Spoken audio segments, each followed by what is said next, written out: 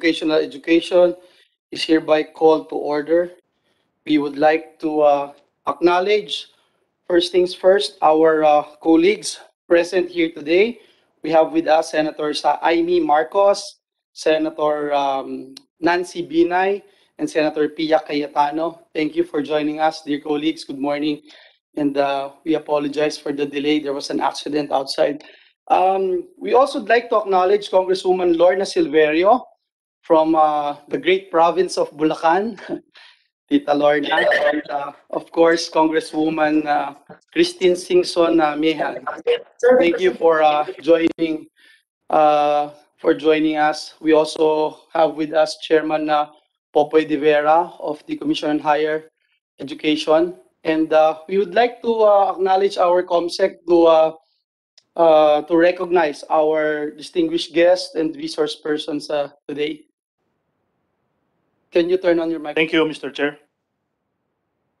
From the Philippine Association of State Universities and Colleges, PASOK, Dr. Tirso Ronquillo, President, and Attorney Luz Biminda R. Rosales.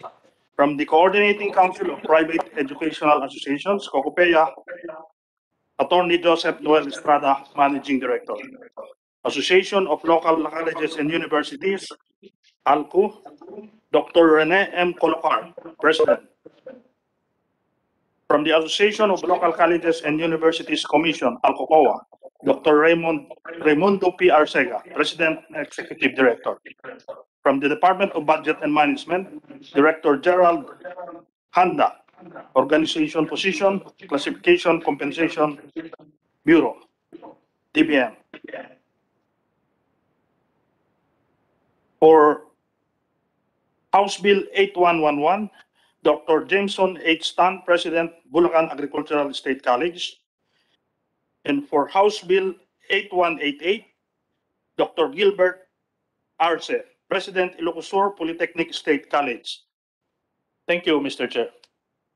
Thank you. Thank you very much, COMSEC. Again, good morning. Let me just give a short opening statement. We are here this Monday morning to deliberate on Senate Bill number 1744, or the Revised Higher Education Act, House Bill number 8111, and Senate Bill number 2106, converting into a state university, the Bulacan Agricultural State College in my home province in Bulacan, and House Bill number 8188, the Senate Bill number 2120, also converting into a state university, the Ilocos Sur Polytechnic State College in Santa Maria, Ilocos Sur, and all its campuses. Before I give some remarks on the pet bill of Chairman Popoy de Vera, let me comment briefly on the two conversion bills mentioned above, of which Bulacan 3rd District Representative Congresswoman Lorna Silverio, Ilocos Sur Congresswoman Christine Singson Mihan, and our colleague Senator Manang Aimee are the primary authors. Like the other local bills that had gone through the scrutiny of this committee, we support the proposed measures at hand because we believe that they can enhance the value proposition of our public colleges. We also joined the Commission on Higher Education in its consistent position that the operational requirements for a university must be duly complied with before granting a university status. These prerequisite operational requirements reflect the need to strengthen the capability of CHEDs to establish and enforce educational policies and standards, which at present is really a challenge for the Commission, since implementation functions have not been the goal when RA 7722 was passed into a law. Consequently, implementation functions become real challenges for the Commission, hence the necessity for a revised Higher Education Act. We will also tackle this afternoon the proposed Joint Resolution number 10. This proposed joint resolution seeks to create a Congressional Oversight Committee on Education to study and assess Philippine education. It will be on the with Senator Gatchalian's Committee on Basic Education. We revisited the final report of the EDCOM, especially on the rationale for the establishment of the CHED in preparation for today. And let me just quote part of it. The Commission on Higher Education, CHED, a collegial body, will have programming and coordinative rather than administrative responsibility over higher education programs and institutions. Higher education institutions, both public and private, will enjoy autonomy in curricular matters and in determining the academic requirements, admission charges, the professional competence of students, and research priorities. End of quote. Unfortunately, and I would agree with the Chairman De Vera, the Commission had to absorb more and more mandates as Congress passed more measures affecting higher education in the country. Just for the past 8 years, more or less a dozen laws have been enacted, increasing the implementation mandates of the CHED. And I can see Chairman Popoy nodding his head. A perfect example that significantly increased the implementation responsibilities of the Commission would be the enactment of Republic Act number 10931 or the Free Tuition Law. Another example is how the increase in the number of state universities and colleges and local universities and colleges in the country drains the human and other resources of the CHED. I am not sure if this accurately captures what the good CHED chairperson has in mind. May dagdag na trabaho pero walang dagdag na makinarya. May dagdag na mandato pero didiretsuhin ko na po na dahil nandito naman ng DBM, kulang sa tao at pasweldo. We are blessed indeed because Chairman De Vera is the one advocating for this measure, and I'm aware of his decades of work in reforming the country's higher education sector, both as a practitioner and part of the academe before joining the commission and as a public policy expert himself. We reiterate our full support to the bill, being the only principal author of the measure here in the Senate, but we seek clarity, and let me point this out, clarity on two pertinent issues arising from this proposal, which we believe will also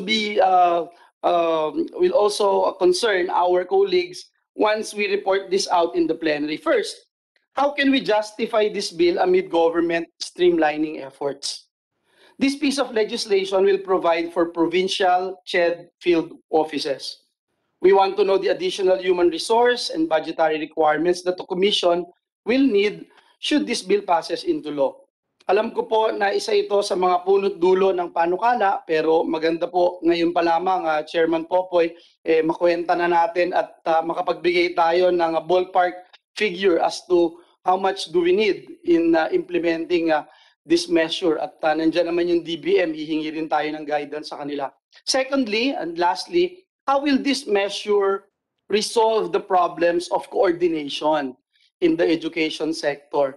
Nakita ko si Sen Aimee, Sen Pia, Sen Nancy, lagi namin napag-uusapan dito yung importance of coordination with the three education institutions natin. No? We are aware of our backlogs in the Philippine Qualifications Framework, the Ladderized Education Program, and the Teacher Education Council, among others. And again, it boils down to the lackluster coordination in the education sector. My apprehension lies in this, Your Honors. If we strengthen individual educational agencies, TESDA, by the way, is asking that they be converted into a department. Again, will it become detrimental to seamless coordination and collaboration among the education agencies? Will it encourage each agency all the more to work in silos? We must improve our mandates as individual government agencies, but remember that the trifocalized training and education sector is designed in the context of a collaborative governance regime as a single and unified education sector. Kasi po kung mas palalakasin natin yung kapangyarihan ng CHED at isama na rin natin kung ang TESDA magiging departamento, hindi ba lalong magsasarili ang mga ito sa halip na palakasin ang coordination para mas seamless at hindi fragmented ang ating educational policies? As we move forward, formulating this piece of legislation, we must identify and incorporate elements, facets, and loci of collaboration. We must ascertain that while strengthening each education agency, we also ensure that cooperation remains the prevailing pattern of attitude and behavior within the trifocalized education sector. I'm confident that ours will be a fruitful and lively discussion this morning.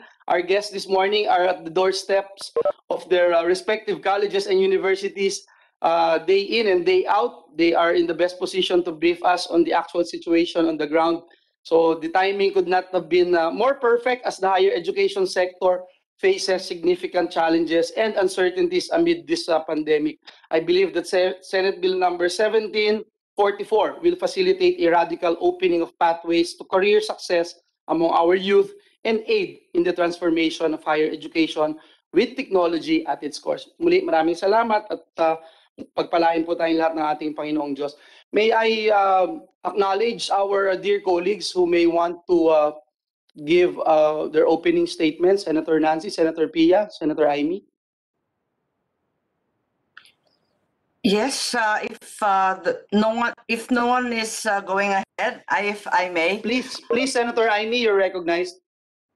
Thank you very much, Mr. Chair. Mr. Chair, I just would like our colleagues to please support both the Bulacan State as well as the Ilocos Sur Polytechnic efforts, which I co-authored with the representatives from the House. Meanwhile, with regard to our chairman's effort, both our chairman in the committee as well as Chairman Pope de Vera, regarding the revised Higher Education Act, may I extend full support given the crisis in education today between the K to 12, the universal free tuition, the pandemic that has struck all sectors, but education in particular, and in especially difficult ways. And finally, the tax, which we discussed and will rationalize very shortly. According to Section 8, the Commission has set guidelines for reasonable increases in tuition and other fees. Through its regional offices, the Commission can strictly monitor compliance with said guidelines. Can it be possible that the Commission also set guidelines for reasonable decreases in tuition and other fees? Is there such a thing? So I'm very, very concerned about this power to set tuition guidelines, increases, and what do we define as reasonable increases? Are there decreases? Do we have data on the transfer of students from private HEIs to SUCs? Due to the decrease in cost brought about by digital learning and homeschooling, is it safe to conclude that everyone will also decrease their tuition and other school expenses? The thorny issue of the admission of foreigners in our SUC should also be dealt with in conjunction with this section, given that many schools actually rely on the income derived from foreign students, but certainly it is not our purpose for the Philippine government to support the education of non-Filipinos. They should be charged well and fully. And also, I am concerned with, in addition to Section 8P, Section 8R, the Commission will conduct mediation, conciliation, etc., between HEIs and students, teachers, and staff involving academic issues. Once again, the argument will revolve upon the definition of academic. May we be clarified, and may we reach mutual understanding on the definition of academic that has in the past resulted in many controversies. So the sanctions further, there is no mention of sanctions against board members, against the officials, as well as the others involved in these controversies. Finally, may we be updated, as the chairman has already mentioned, the budget involved in providing field offices for CHED. May we be updated on the status of the trust fund created under Republic Act 7722. During the pandemic, was this trust fund utilized? Were there special programs or instances during which the trust fund helped or was of timely assistance to our HUIs? How much remains? Thank you. Thank you very much, Senator Amy. Before we acknowledge Chairman Popoy, I'm sure our friends from CHED are all taking notes of the issues that we are raising here. But perhaps if we could hear also from our dear colleague, Senator Pia, Senator Nancy. Yes, Senator Pia, our one of our education champions here in the Senate, Senator Pia Cayetano, you're recognized, ma'am. Hello, thank you. Good morning, Chairman, and good morning to our colleagues in the House. Good morning, Chair Popoy, and all our other stakeholders. I do have a few comments to make. Unfortunately, I can't stay for the duration of the hearing as I have a pre-scheduled appointment here. I'm in Baguio, if you can look at my background and appreciate it. Nang-inggit ka pa, ate, ah. Oo, yeah, totoo. Totoo yan. Anyway, yeah, see, I'm with my brother and yeah, I think, I don't know kung aabutin ko, but may meeting kasi kami with some SUCs actually. Anyway, but I do want to share the concerns raised by the chair. I'm looking forward to the discussion on the higher education bill that His Honor filed. I really support that we look into it and highly consider budgetary support. Prior to Chair Popoy's becoming the chairperson in the previous administration, I was the chairman of the Senate Committee on Education, and that's when we passed the bill creating UniFast, no? And doon pa lang, there was already a lot of concerns on the ability. Well, you're familiar with this, Joel, no? We've had discussions on this, on the ability, I'm not appreciative of our dumping on government agencies these two and not giving them corresponding support. And at that time, and it happens a lot, in the interest of passing an important measure, to follow yon. So I believe yung sa Unifast na Chair Popoy, di ba, na-address na yan, di ba? So may funding, I know that we've covered that. But again, because I am the one who handles the budget, the entire education budget in the Senate, that's very important to me because I'd like this to be rolled out properly. So I will fully support the request, of course, subject to our looking into the details. But I totally support the request for this. There's so much being put in the hands of CHED, and we want them to do their job properly, and we can't expect that if we don't give them budgetary support.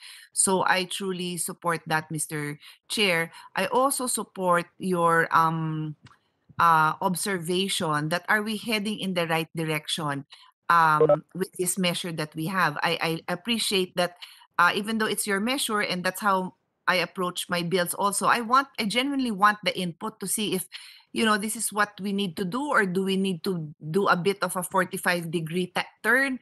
Because I totally agree. You strengthen one institution, in a way, may corresponding weakening yon of other institutions.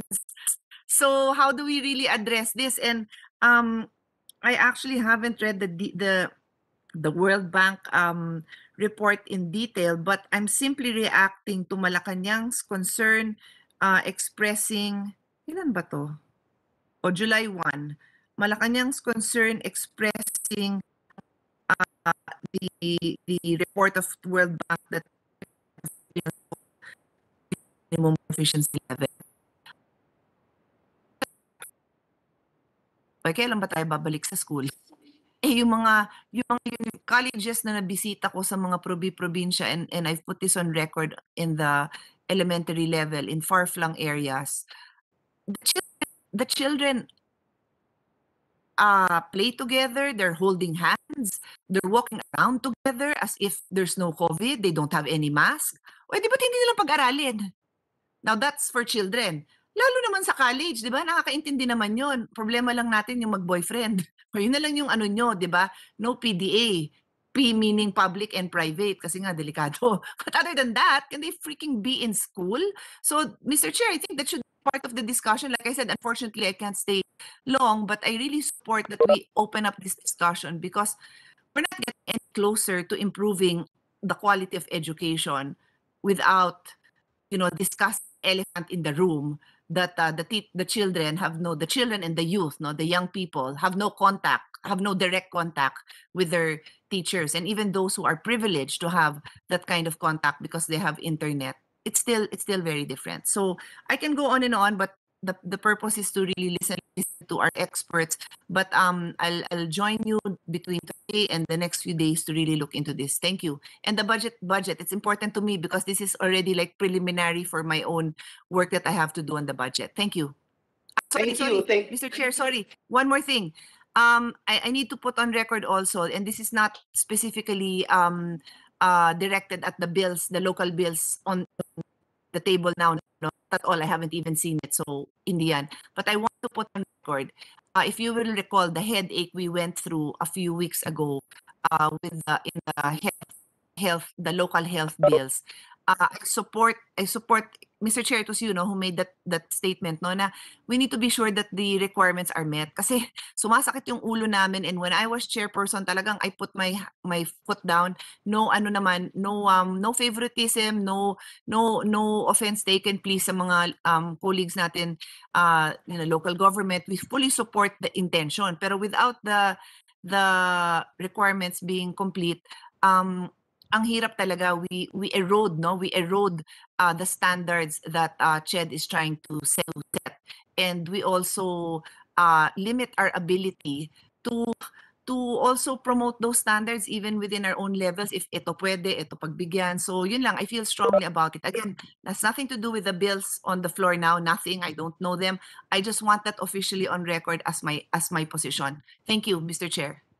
Thank you again, Senator Pia. Thank you for your valuable inputs, and I'd like to share your sentiment, especially with regard to budgetary requirements. I remember when we passed Doktor para sa Bayan law, without you supporting it and without you defending the budget last year, we would not have this 800 plus million budget to start the ball rolling. And remember, we have that intention to put up College of Medicine in each and every region of the country in the next 5 years, and that's why it's very challenging. And we are glad that you are handling the budget of the Commission on Higher Education. Thank you, Senator Pia.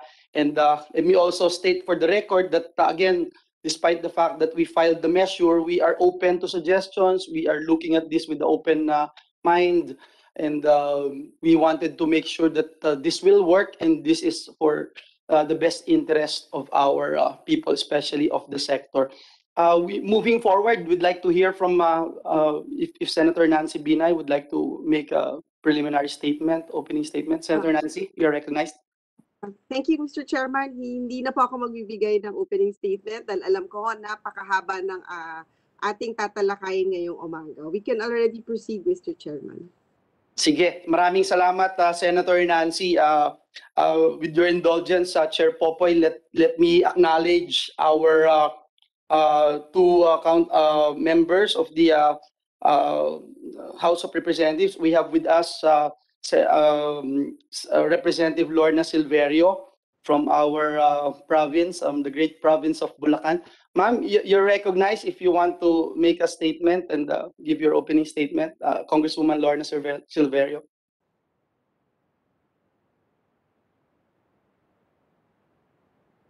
You're muted, ma'am.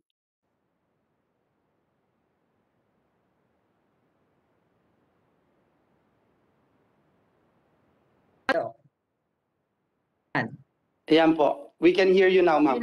Okay na. Thank you. Okay. Yes, you're recognized, Congresswoman. Thank you, Mr. Chairman of this committee, Senator Joel Macapaya, and of course the members, my friends in the Senate, Senator Amy, Senator Binay, Senator Pia. You know, Senator Amy and Senator Bia have their hearts in Bulacan, so I'm sure they are very supportive of this bill of mine. Staff and fellow public. Senator Nancy is from your district, Congresswoman. Senator Nancy Bina is from your district. From the new district now. Okay. Of course. Yeah, thank you. So this humble representation would like to express its gratitude to the chairman for hearing the call of our fellow Bulacanos, most especially in the 3rd district, for which I represent, for prioritizing this measure, which can encourage our younger generation to focus more on agriculture and food security. The Bulacan Agricultural State College, also known as BASI, is a 69-year-old state-funded institution situated in Barangay Pinaod, San Ildefonso, Bulacan. It started as an agricultural high school in 1952 and was converted into a chartered state college in 1998 through Republic Act 8548. For the long years, it has served the community with its provision of excellent education and quality service. Basi, with earnest hope, is primed to become a university and be recognized as Bulacan State Agricultural University, predicated on its virtue and merits. This is mirrored by the areas of quality assurance it undertakes on accreditation. CHED, Institutional Sustainability Assessment, or ISA, and International Standardization for Organization, ISO. BASI continually ensures that mechanisms and procedures are in place to meet the desired quality in instruction, research, extension, and development. On the area of instruction, BASI offers quality education through the relevant academic systems, policies, and processes it implements.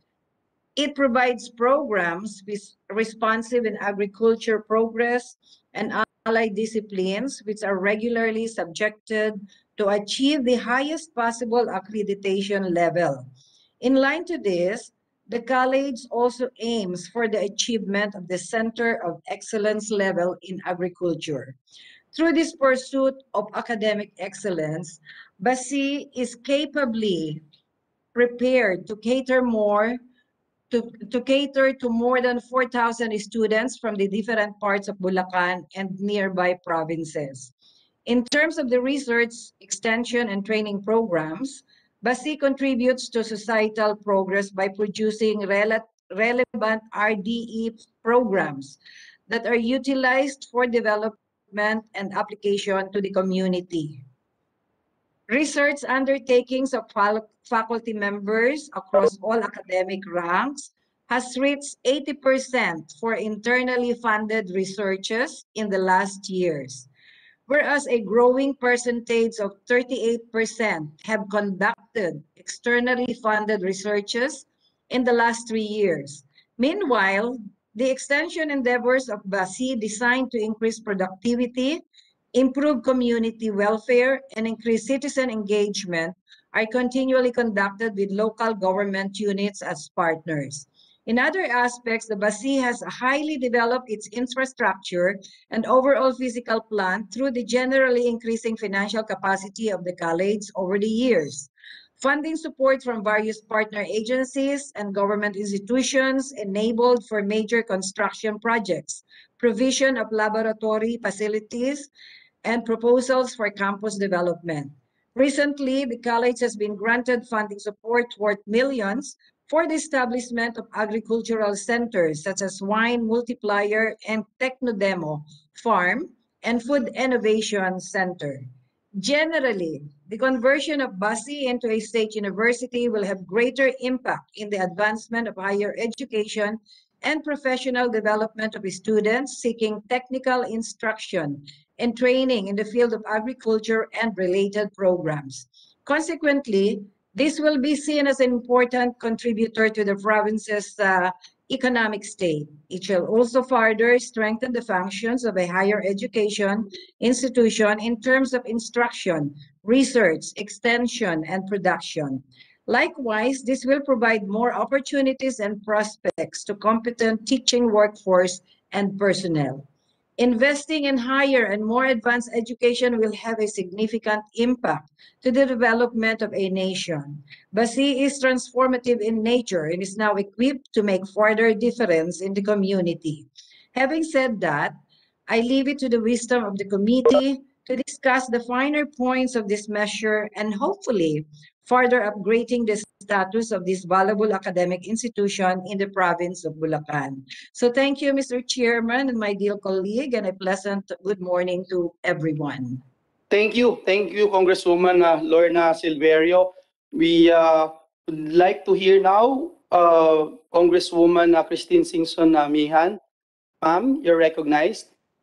Yes, a pleasant Monday morning to the chairperson, Senator Joel Villanueva.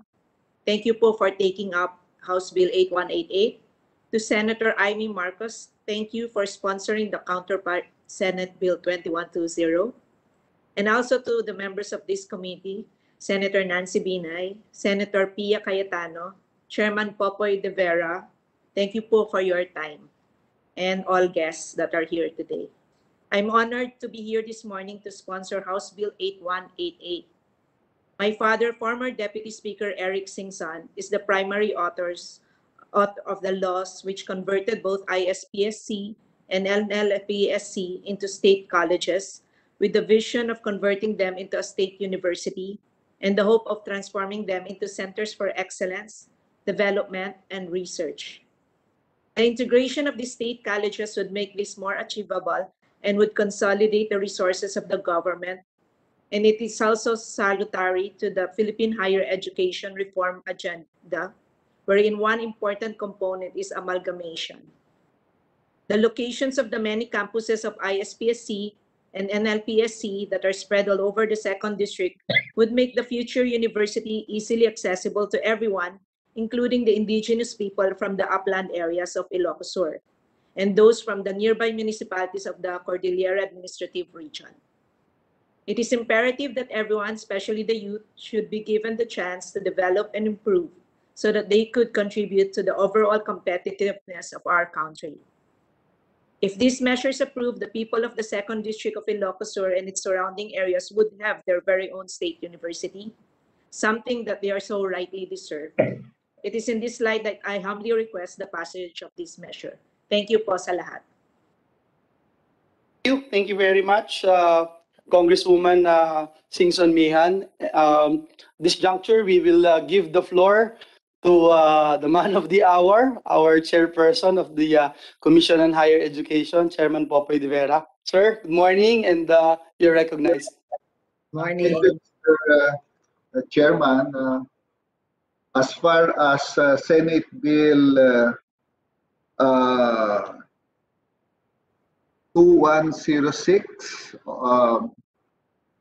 and House Bills 8111 and 8111 and 8188 and Senate Bill 2120, the position of the Commission has been consistent as we manifested in the House of Representatives. There are many conversion bills that have been passed into law and are pending with the CHED now for evaluation. Recently, the Commission and Bank approved the compliance of Cotabato State Polytechnic College, Mindoro State University, Sorsogon State University, and one more in Zamboanga, because they have fully complied with all the requirements for quality assurance.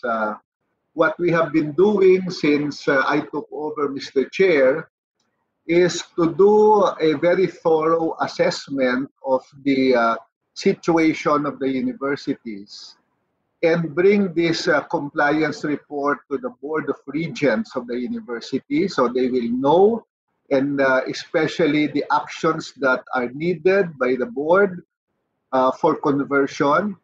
We also briefed the respective legislators who are championing these bills in the House Committee on Higher and Technical Education on the compliance requirements. And we have been doing our best to assist the universities comply. I think that is the major difference that we have undertaken under this administration. We proactively work with the university, with our legislators, and with the boards of the SUCs so that the university can comply. There is a trend that is easily observable among the state colleges that want to be converted into state universities. The weakest areas have been Number one, in the graduate programs, particularly in the doctoral programs that they offer. Number two, in the faculty, particularly the credentials of faculty members in terms of having the relevant degrees, professional licenses, or relevant experience in the subject areas they handle. The faculty members who teach in the doctoral programs must have doctoral degrees, and in the research undertaken by the professors in the university. These are the consistently weak areas in compliance. Some of the other SOCs have problems in terms of having the necessary equipment that is needed for their laboratories, their library holdings, etc. And so what we do in the commission is to alert our legislators so that they can assist and find funding for laboratories, for libraries, for infrastructure that is needed by the university, and on the part of the Board of Regents on their actions on hiring of faculty members, sending their faculty members to graduate school so that they can get the necessary degrees. So we have, for example, Mr. Chair, done a review of the Bulacan Agricultural State College. I am familiar with the school. I have been there personally several months ago. And in the preliminary evaluation of the regional office of CHED, there is a list of compliance issues that have not been achieved. For example, in terms of their doctoral program, not having the necessary 3 different fields of study. Their faculty members teaching doctoral degrees, not all their faculty members teaching in the doctoral program have doctoral degrees. In the compliance for faculty requirements, having the necessary degrees. For example, compliance with the civil service requirement that all faculty members must have a master's degree to become permanent faculty members in their universities. And in terms of the faculty members who are engaged in research and who publish in journals, who publish books, and who develop research patents. So we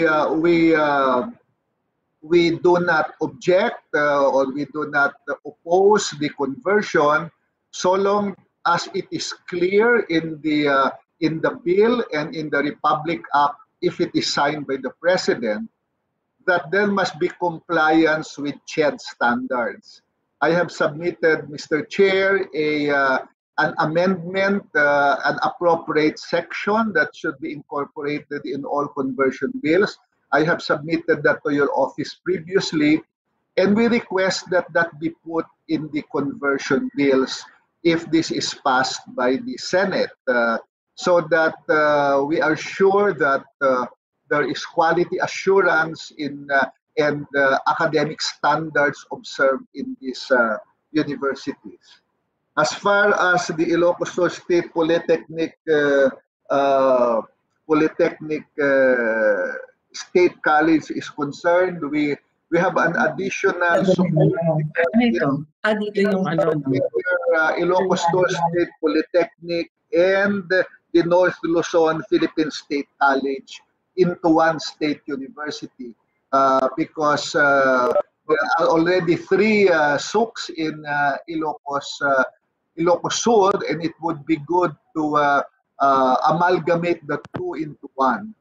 Those are our general comments, Mr. Chair, as far as the conversion of Bulacan Agricultural State College and Ilocos Sur Polytechnic State College is concerned. Thank you, Mr. Chair. Thank you very much, Chairman Popoy. Before we hear from our BASI SUC President Jameson Tan, and President Gilbert Arce of ISPSC, we'd like to spread into the records that we acknowledge and commend the efforts being made by our friends from CHED, led by our chairman Popoy de Vera, we commend him for the reforms that he is implementing, and we acknowledge also his wisdom in ensuring that we are not just after access to higher education, but to make sure that we have quality higher education programs being implemented in the four corners of this country. Definitely, we cannot sacrifice the quality of our education, and we also confirm that the office of Chairman Popoy gave us his suggestion with regard to compliance with the CHED requirements. And so we would like to hear from President Jameson Tan as to his comments with regard to the chairman's statements on compliance issue, the quality assurance, example, yung doctoral programs, faculty issues that was mentioned, degree civil service requirements, etc. May we hear from President Jameson Tan what we have been doing, and where are we so far in this particular issue of compliance? President Jameson Tan, you're recognized, sir. Magandang umaga po sa lahat. Maraming po salamat, Senator Joel. We took note of the inputs, observation of our beloved Chair, Chairman Rivera, and we are in the process of complying with the deficiency as per the observations or the inputs based on records of the college. We've been, as to our faculty with no master's degree, at present it is only around 5% who are not master's degree holder. As to PhD, we have been opening now the PhD in Agricultural Sciences and the Doctor of Education, major in Educational Management. As to the other areas, for the past 3 years under my administration, we've been doing our best to fully comply so that we are when the time comes that this bill will become into a law, we will be just short of the other requirements required by CHED. But we drew inspirations from the other SUCs that when they apply for the conversion, at that time they are also not yet in full compliance of the CHED requirements, but were able to manage to comply with the requirements of the CHED. We promised this committee and our beloved chair that we're doing our best to comply with the requirements of the CHED so that the wisdom of the Senate will not be at loss in passing this bill. Thank you, Mr. Chair, at magandang umaga po sa lahat. Thank you, President Tan. And we take note of your commitment and your promise. Lagot ka kay Tita Lorna pag hindi mo nagawa yan. Lagot ka. We'd like to hear from the president of Ilocos Sur Polytechnic State College, President Gilbert Arce. And perhaps we could also elicit your views on the statements made by Chairman Popoy de Vera with regard to the three looks, dyan po sa Ilocos region. Thank you, sir. You're recognized. Thank you, sir. I hope I can I can share my PowerPoint.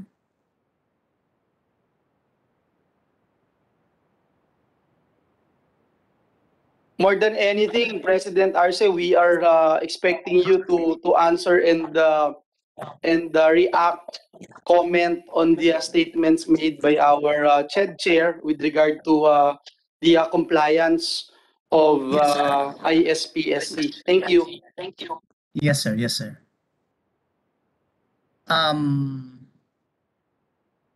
Just few information about the Ilocos Sur Polytechnic State College. which basically are the reasons why we took the courage of supporting the initiative of our beloved Congresswoman, Deputy Speaker Christine Singson Mihan. ISPSC, in terms of international linkages, has 7 existing international linkages, and there are still about 3 to 5 international linkages that the college will be inking with our foreign university partners. The existing international linkages that we have include Universitas Pigrimadion. In fact, just a while ago, we had the closing program for our Credit Transfer International. It's a partnership between Universitas Pigrimadion and MMSU and ISATU, ISPSC, MMSU, and ISATU. The other foreign partner that the college has include Polytechnic Negeri Malang, College of Lake County in the United States, Universitas Pendidikan in Indonesia, Universitas Brawijaya, Penica University in Hanoi, Vietnam, and Birmingham City University in the United Kingdom. As far as research, which our esteemed the chair of the Commission on Higher Education mentioned as one of the weakest areas in the conversion. In the case of the Ilocos Polytechnic State College, for this is the data that we have for 2019. 37.93% of our faculty are researchers, and for 2020 we have 48.82, and for 2019 we have 29 completed researches, 14 presented, and 1 published. For 2020, the data that I have is until December 2020. Completed researches 30, and for utility models that have been approved, we have 41 existing utility or registered utility models, 2 in registered industrial design, and 3 applied utility model as of December 2020. 23, and then applied patent invention, we have 1. For development projects, just recently, we were able to commercialize one technology that we produced here in ISPSC, and that is the mango juice technology. It's already in the market, and it was adopted by one of the cooperatives in the Ilocos Sur. We also have the research program on sustainable production, marketing, and utilization of improved Bulinaw chicken in the Ilocos region, with MMSU as the lead agency. We are part of it, and it's already finished. In terms of the accreditation of our programs, 5 of our programs are to be accredited to level 4 already. 1 is being prepared for phase 2, level 3. And 11 are already have undergone phase 1, level 3 accreditation. For level 2, we have 7, and level 1, we have 5. Candidate status, we have 9, and 9 new programs are already prepared for accreditation. For enrollment data, we have a total of 6,113 enrollees of the college. And for our profile, faculty profile, we have 4 full professors, and the rest are associate professor, assistant professor. We have about 79 instructor faculty members who are still at the instructor level. And the highest educational attainment of our faculty, I think this was also one of the concerns raised by the Honorable Chair of CHED. In the case of ISPSC, we have 56 or 27.58% of our faculty are doctorate degree holders. 143 are master's degree holders, 70.44%, and just 2%, 1.98 to be exact, of our faculty members have finished their academic requirements. So that's all that we have for ISPSC, sir. And in the case of yung graduate programs po natin, we have an existing collaboration or consortium with the University of Cordilleras. We are offering Doctor of Information Technology, and we have submitted to CHED doctoral programs. We are waiting for the CHED to visit our worthiness to offer the doctoral programs in ISPSC, sir. So, tungkol po dun sa pagkakaroon ng tatlong higher education institutions ng Ilocos Sur, tama po si Chair De Vera, the NLPSC was once a part of UNP, and we are happy that it's now conceived to be part of the new university to be situated in the 2nd district. And I think it's more logical that the two will be merged because they are both situated in the 2nd district of the province of Ilocos. So that's all po. Thank you. Thank you. Thank you very much, President Arce. I can see the hands of Senator Aimee. Senator Aimee, Marcos, you're recognized. Yes, if I may, having heard Presidents Arce and Tan's testimony, and there being no objections from any sector, may I move that the bills regarding the Bulacan State Agricultural University as well as the Ilocos Sur Philippines Polytechnic University be raised for full discussion to plenary. Thank you, Mr. Chair. I Thank you. I second the motion of Senator Aimee. But before that, with the permission of the author, may Please. I be made co-author of both bills, being Bulacania and being part of the Northern Bloc. Yan lang po, Mr. Chairman. Thank you. We'll be happy to place your name there, Senator Aimee. And there's a motion here, by Senator Marcos, duly seconded by Senator Binay. Is there any objection? Hearing none, the motion is carried. We are directing the committee secretary to prepare the corresponding committee report subject to the amendments submitted and subject to style in case there are grammatical or typographical errors.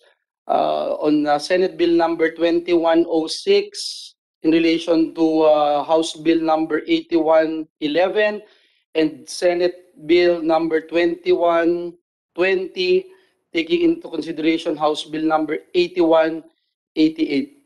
So ordered.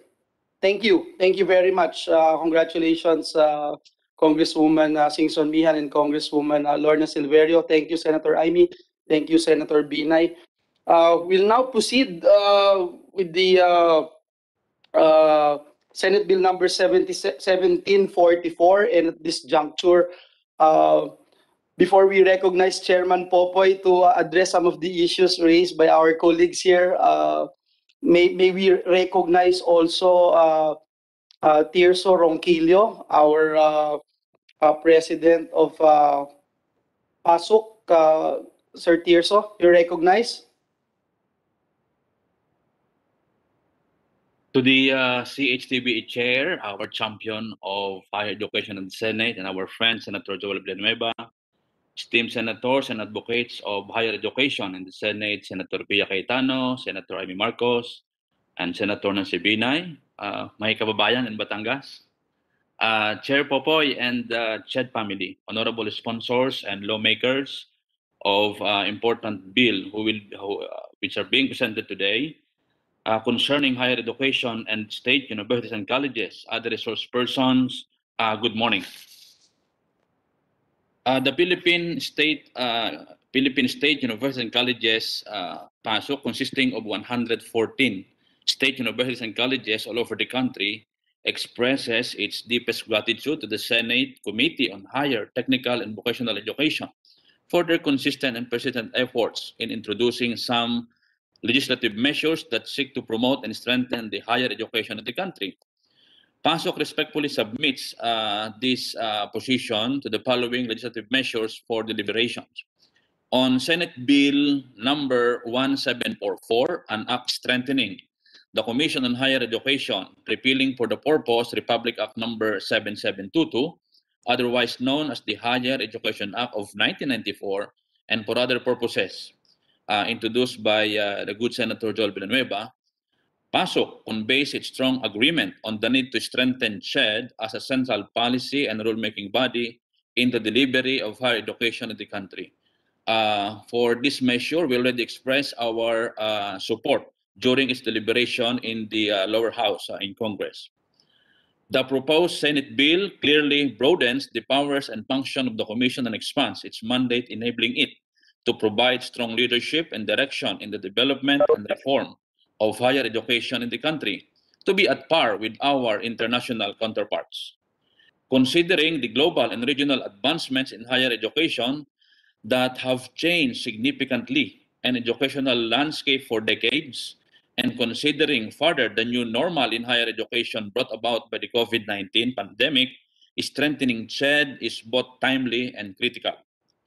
In particular, PASOK finds a legislative support in some of its current initiatives under Section 2, Declaration of Policy, which states that state-supported institutions of higher learning shall gear their programs to national, regional, or local development plans.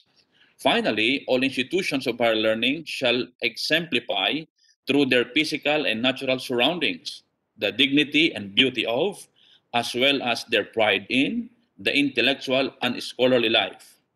The declared policy shall enable SUCs and make them more confident in pursuing the respective visions supportive of a Philippine higher education that is accessible, equitable, and producing locally responsive, innovative, and globally competitive graduates and lifelong learners.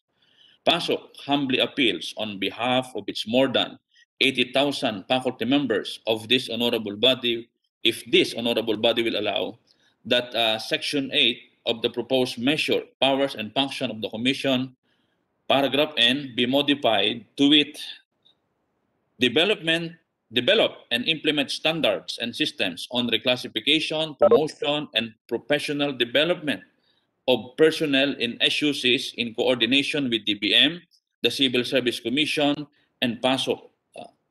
We deem it important that the development and implementation of standards and systems on reclassification, promotion, and professional development of personnel in SUCs be likewise coordinated with PASOK in view of the following reasons. First, the existing standards and systems on reclassification, promotion, and professional development set forth in NBC 461 were originally prepared and crafted by a tripartite body consist of DBM, SHED, and PASOK, which is more inclusive and coordinative. Second, the representation of PASOK shall assure that the benefits and welfare of SUC's personnel are well taken, their unique career path clearly defined and substantiated, and their career and professional development properly recognized with reasonable premium for advancement. And third, PASOK as the national organization of SUCs is obliged and is in fact expected by the member SUCs and its personnel to ensure their welfare, rights, and privileges are amply articulated and protected. Given the above, PASOK strongly supports the immediate passage of the bill. Mr. Chair. Thank you very much, President Tirso Ronquillo of Philippine Association of State Universities and Colleges. We'll hear later from Chairman Popoy again after this. We have with us also from the Coordinating Council of Private Educational Associations, COCOPEA, Attorney Joseph Noel Estrada. Sir, you're recognized. Good morning, Honorable Chairman Senator Joel Villanueva and the members of the Committee on Higher and Technical Education. Magandang umaga po sa inyo lahat, and our officials from the Commission on Higher Education headed by Chairman Popoy de Vera and other resource persons. Magandang araw po sa inyo lahat.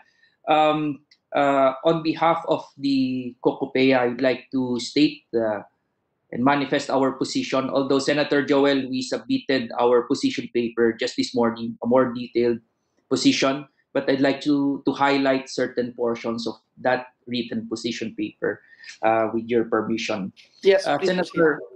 Senator, we agree to the manifestations made earlier on the need to strengthen CHED in the light of the many laws giving additional mandates to the Commission on Higher Education. So, in terms of strengthening CHED to be able to meet the volume of work that is falling under its jurisdiction in terms of additional manpower and funding resources, we fully support that. And overall, the strengthening of CHED in terms of its ability to support higher education institutions in the exercise of its oversight function. And rightfully so, to focus on the other area or aspect of its mandate, which is the developmental function of the Commission on Higher Education.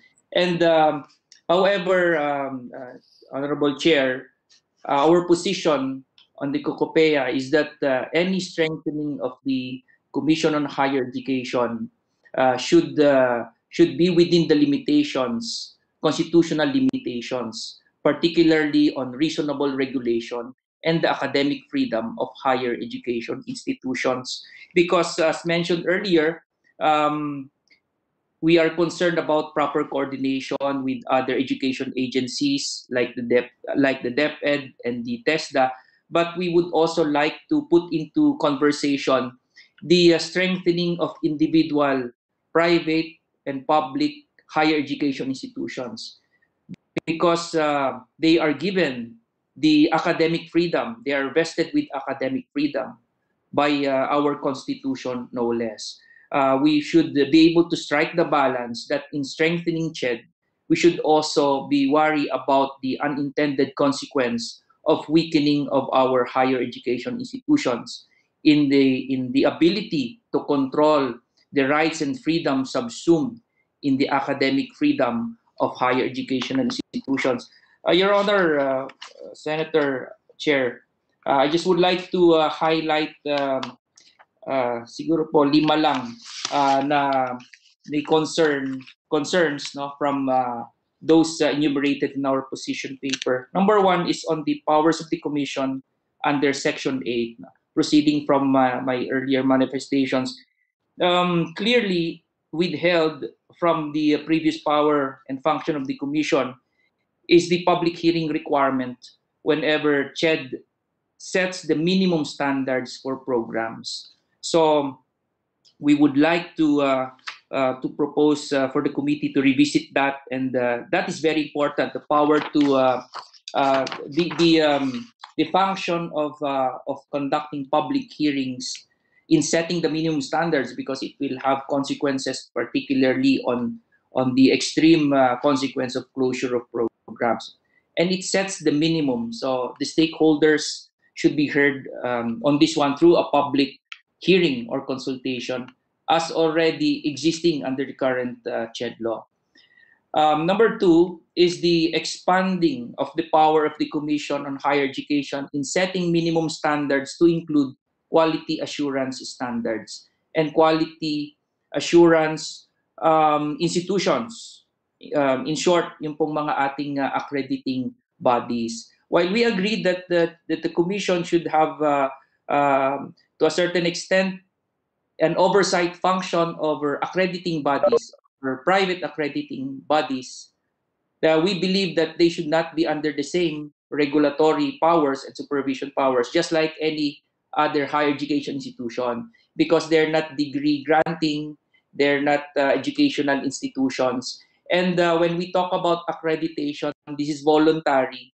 It talks about standards which are higher than the minimum standards set by the government, and there is no limit in pursuing quality assurance. There is no minimum standards in terms of quality assurance, in a sense, because after education institutions have complied with the minimum standards of the government through CHED, they are now free to adopt standards that are higher than the standards set or criteria set by our government institutions. So we hope that we can maintain that independence of accrediting bodies, because that is the very essence of accreditation, to pursue higher standards than that provided by CHED and other government regulatory bodies. Number three, Honorable Senator, is the quasi-judicial functions, as specifically now stated in the bill to be the new CHED law. This quasi-judicial power is not provided in the current Republic Act 7722.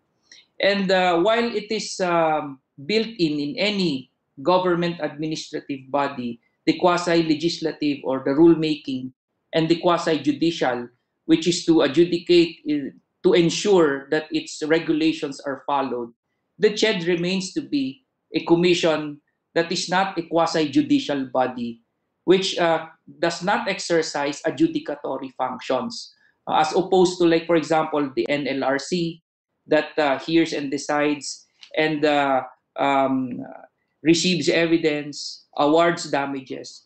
This is not the function of the Commission on Higher Education. Again, consistent with the reasonable supervision and regulation and academic freedom mandated by our Constitution. So we also have some proposals on this. To be clarified, no? So that the CHED will not commit overreach of its functions. Although admittedly it has, no? And we support that by adding additional manpower in the regions, the current function of CHED may be performed better. But changing the entire structure and context altogether by making CHED a quasi-judicial body, that is where our reservation on the part of the COCOPEA lies. Now, next po, number 4 is the provision on Section 8K on the immunity from court injunctions. The bill provides that any order of CHED cannot be stalled by an injunction issued by a court. This is now no longer a remedy available to higher education institutions. With all due respect, Your Honor, matters of judicial procedure are vested in the judiciary as provided in our Constitution, and not with the legislature. In fact, recent jurisprudence states that the power of Congress to repeal, alter, or supplement rules concerning pleadings, practice, and procedure are no longer within the legislature's authority. In the case of Bamar Vemco versus Cabato Cortez. And then lastly, number 5 po, Senator, is on Section 8R. This was also mentioned by Senator Aimee earlier, on conciliation and mediation of academic issues with students. Again, we think that this is not consistent with reasonable supervision and regulation of educational institutions, and also the recognition of academic determination, or matters of academics should be left to the determination of the educational institutions. In fact, the Supreme Court, in the case of landmark case of Garcia versus Faculty Admission Committee, the Supreme Court rationalized this principle in saying that the courts simply do not have the competence nor inclination to constitute themselves as admission committees of universities and institutions of higher learning, and to substitute their judgment for that of the regularly constituted admission committees of educational institutions. Were the courts to do so, they would conceivably be swamped with petitions for admission, for thousands refused admission every year. And next, the thousands who flunked and were dropped would also be petitioning the courts for a judicial review of their grades. Along the same line of reasoning, Senator, it would be a problem for the Commission if it will start now assuming functions on reviewing student complaints on matters that are clearly purely academic, like grades and violation of school policies. With 6 million students in the private education sector, with the almost 2 million students in higher ed, with 2,000, almost 2,000 higher education institutions in the country, there will be a problem for CHED to assume this function. But again, legally, this will also be will run contrary to the principle of reasonable supervision and regulation, and in terms of academic freedom of higher education institutions in determining who shall be admitted to study in the educational institutions. We submitted a copy of this position paper to the committee earlier this morning, and we will also submit proposed wordings based on the discussion this morning, Senator. Again, maraming salamat po for including us as part of the resource persons this morning in order to contribute to the deliberation of Senate Bill 1744. Again, we are here to help strengthen the bill and make sure that it is within the limitations as provided by our Constitution. Maraming salamat po at magandang Thank umaga. you. Thank you very much, Attorney Joseph Noel Estrada of Cocopeya. We take note of your manifestation and statements. I confirm that we received your position paper. I have it here with me, and we are listening attentively from your comments on Section 8 about public hearing, the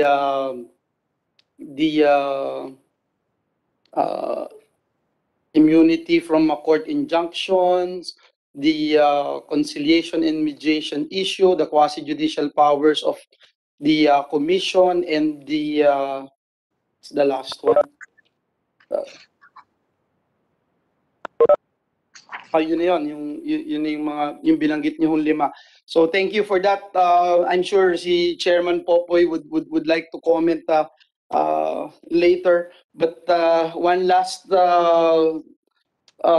resource person we'd like to recognize from ALCU, Association of Local Colleges and Universities, Dr. Rene Colocar. You're recognized, sir. Thank you, Chairman. To the honorable members of this committee headed by Senator Villanueva, to our Congress men, to other resources speakers, of course, to the chairman of the commission, Chairman Popoy Rivera. Magandang umaga po sa inyong lahat. For and on behalf of the Association of Local Colleges and Universities, we would like to manifest our strong support to this very timely initiative relative to the revision of the mandates given to the Commission on Higher Education. It's been a long year, no? Almost 27 years in existence, and we are all here now, no? Making some vital and relevant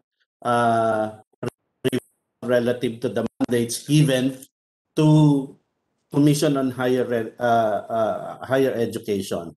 On the part of ALCU, under Section 8, no, one of the articles mentioned here, under Section 8, letter G, it says that set minimum quality assurance standards and guidelines for programs and institutions, as well as governance framework for higher education institutions, including local universities and colleges, and accrediting agencies as recommended by panels of experts in the field and enforce the same.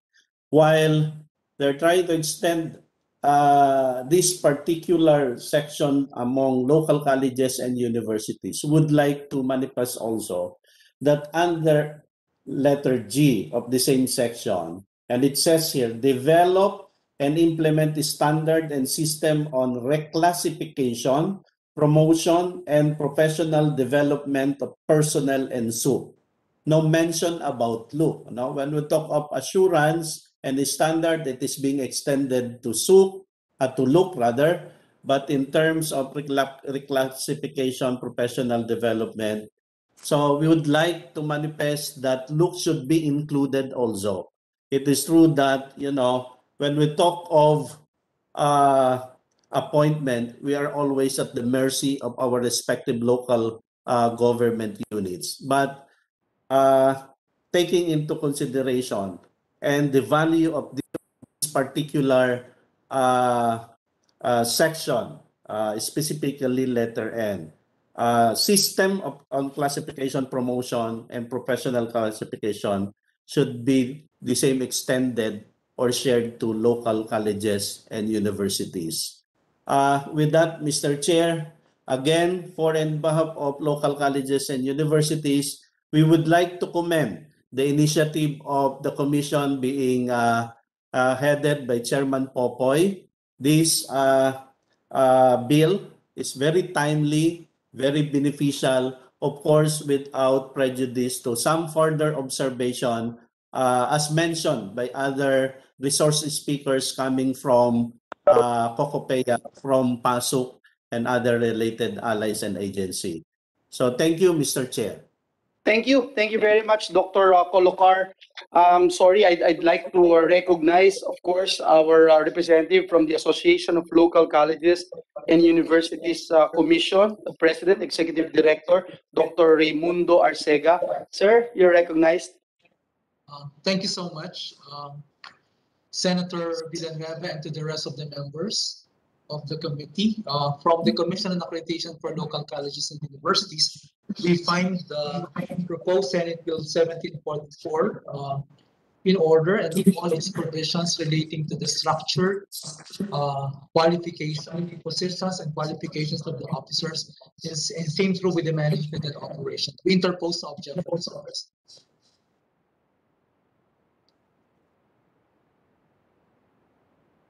Thank you. Thank you very much.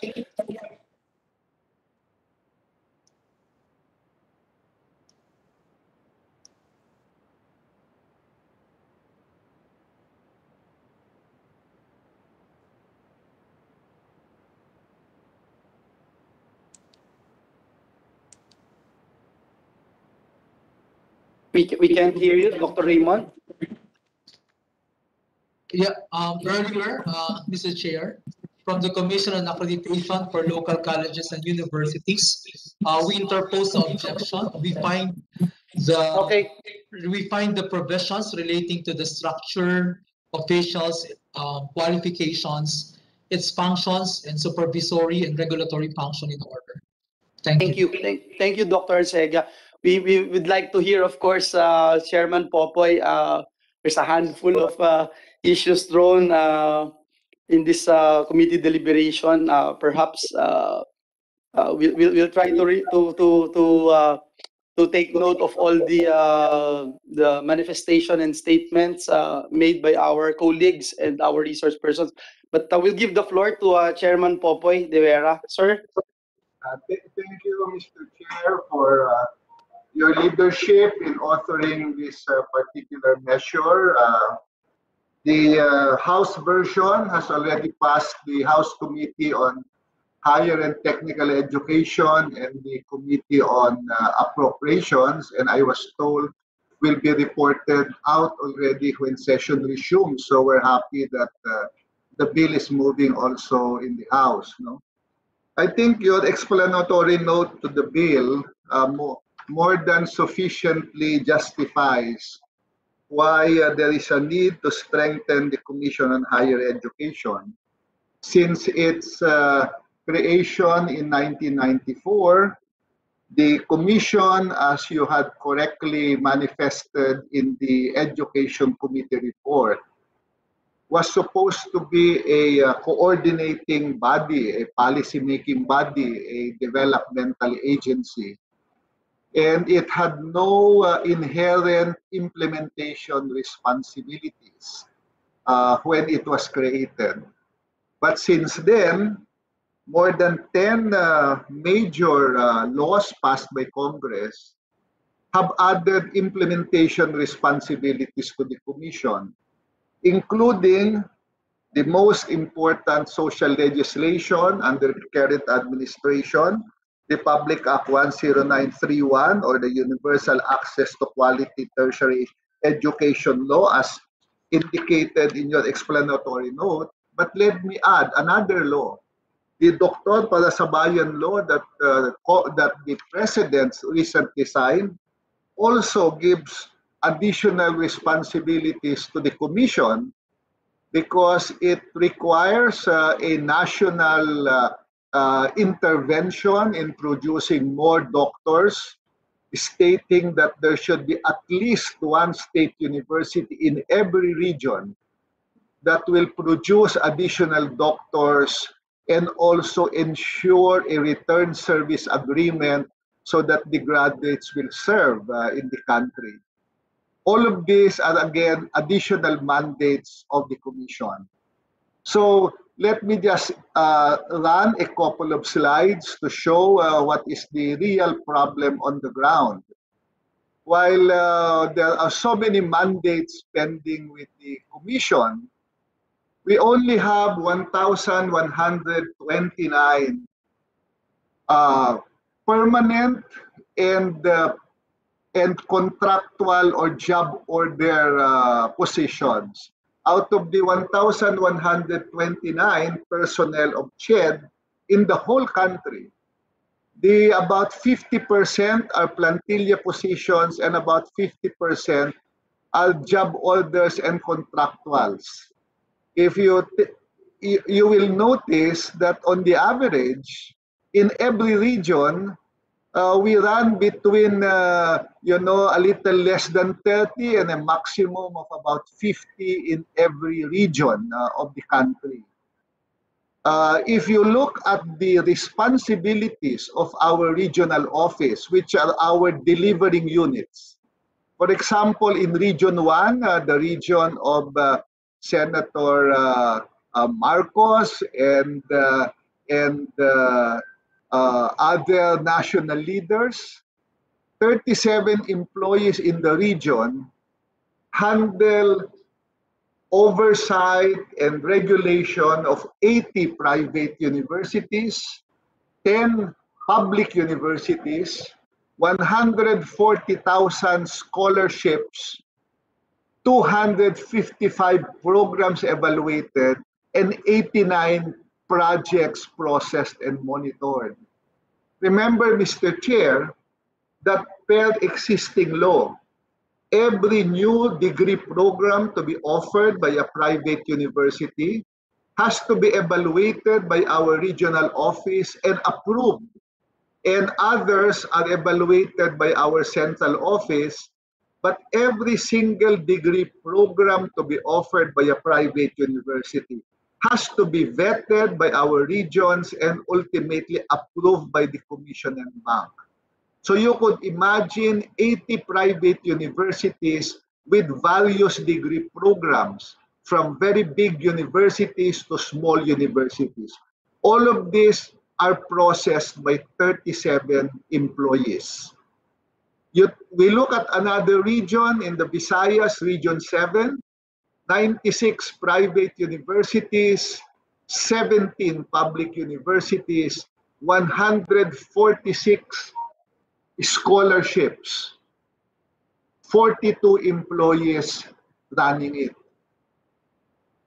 830 programs that have to be vetted, because in our requirements, when a private university applies for the opening of a degree program, we initially give them only a 2-year authorization, and after 2 years, we evaluate them again and determine if they will be allowed to offer a complete 4-year program.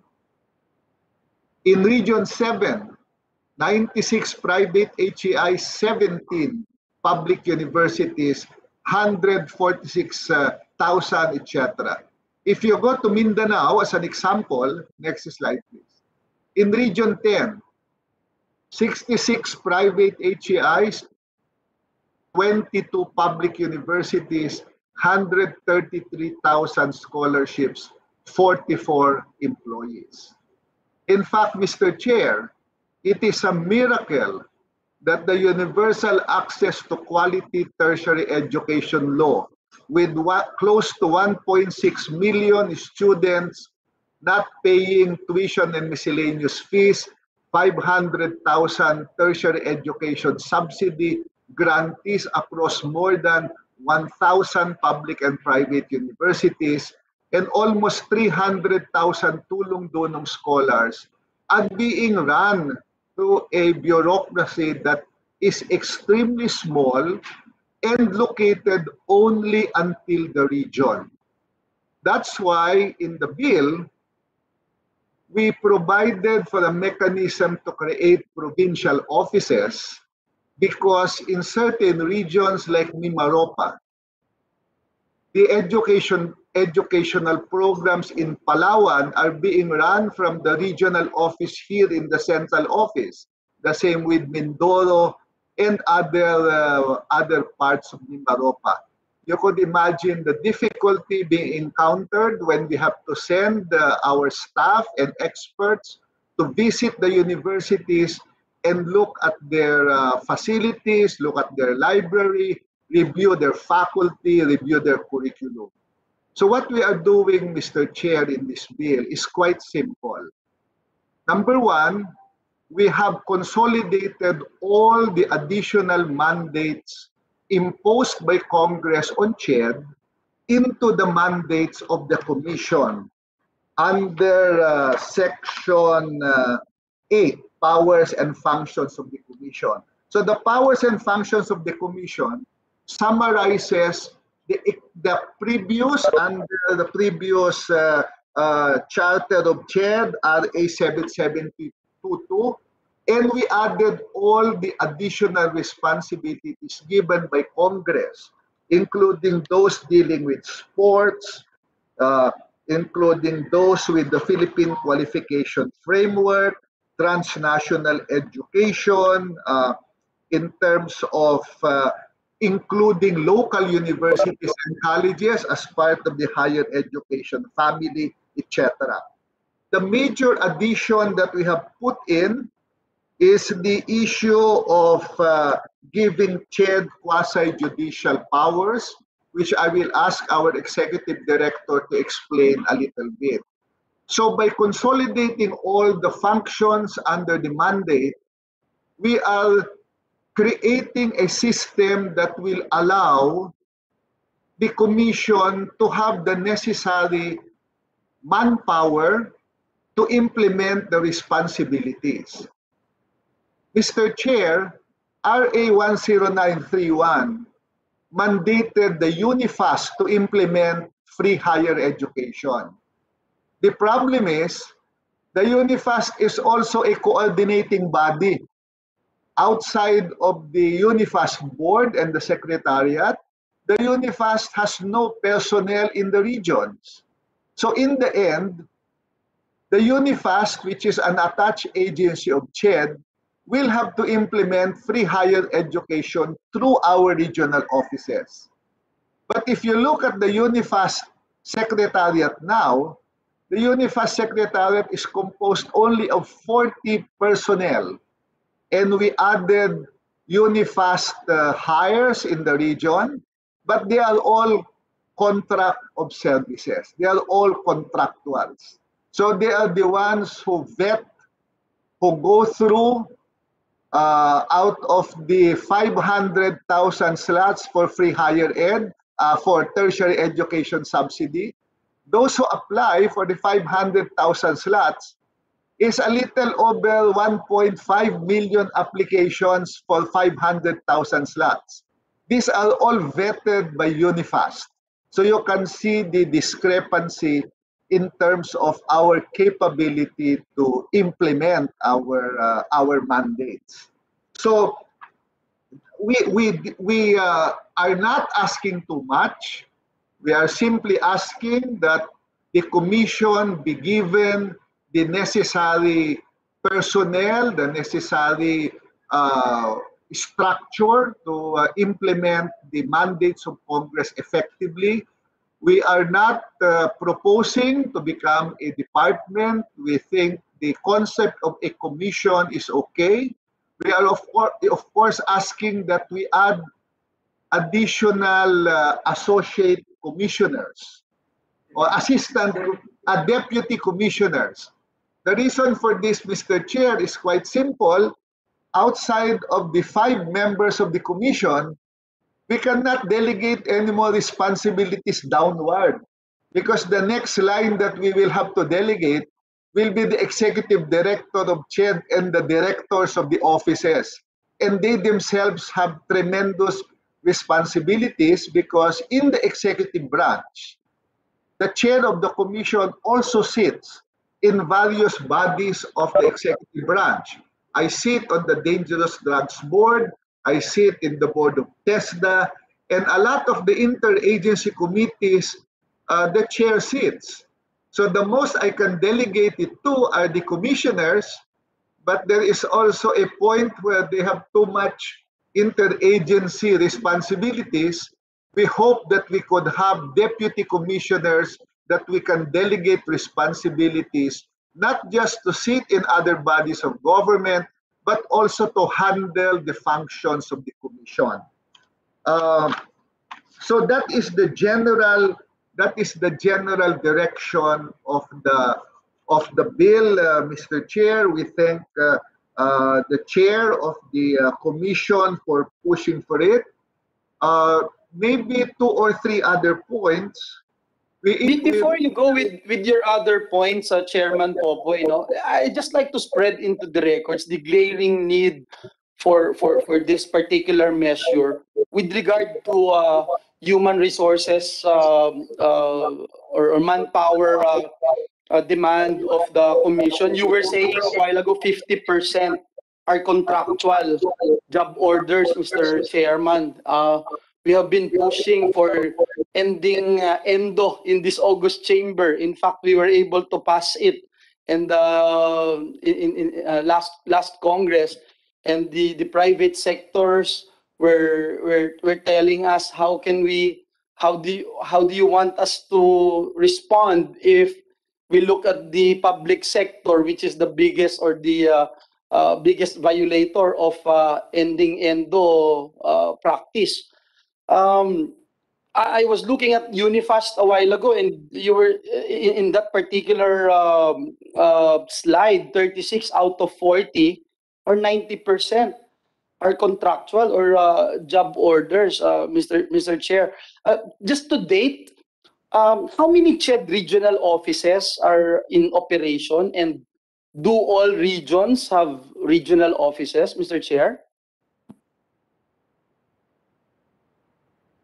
We can't hear you. Sorry, Chairman.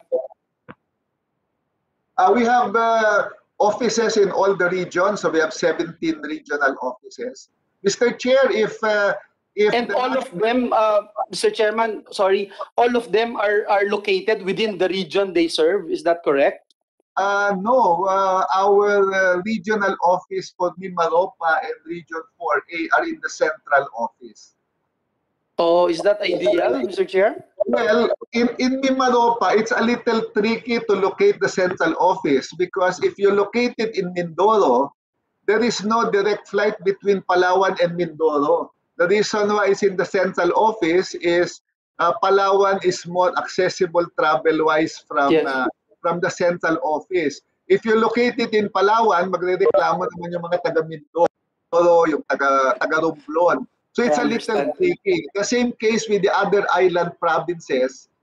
It's easier to do it in the central office, Mr. Chair. Yeah, thank you, Mr. Chair. Please proceed with your 2, 3 points that you were mentioning. Thank Yeah, you. Mr. Chair, if the national government is serious about not allowing contract of services and JOs anymore, the operations of the commission will literally stop in many areas. Because Obviously, yeah, and that's glaring. That's the reason why I was spreading into the records this glaring issue and the importance of this measure to be passed immediately because of this particular challenge. Thank you. well, the other points I'd like to raise, Mr. Chair, is that in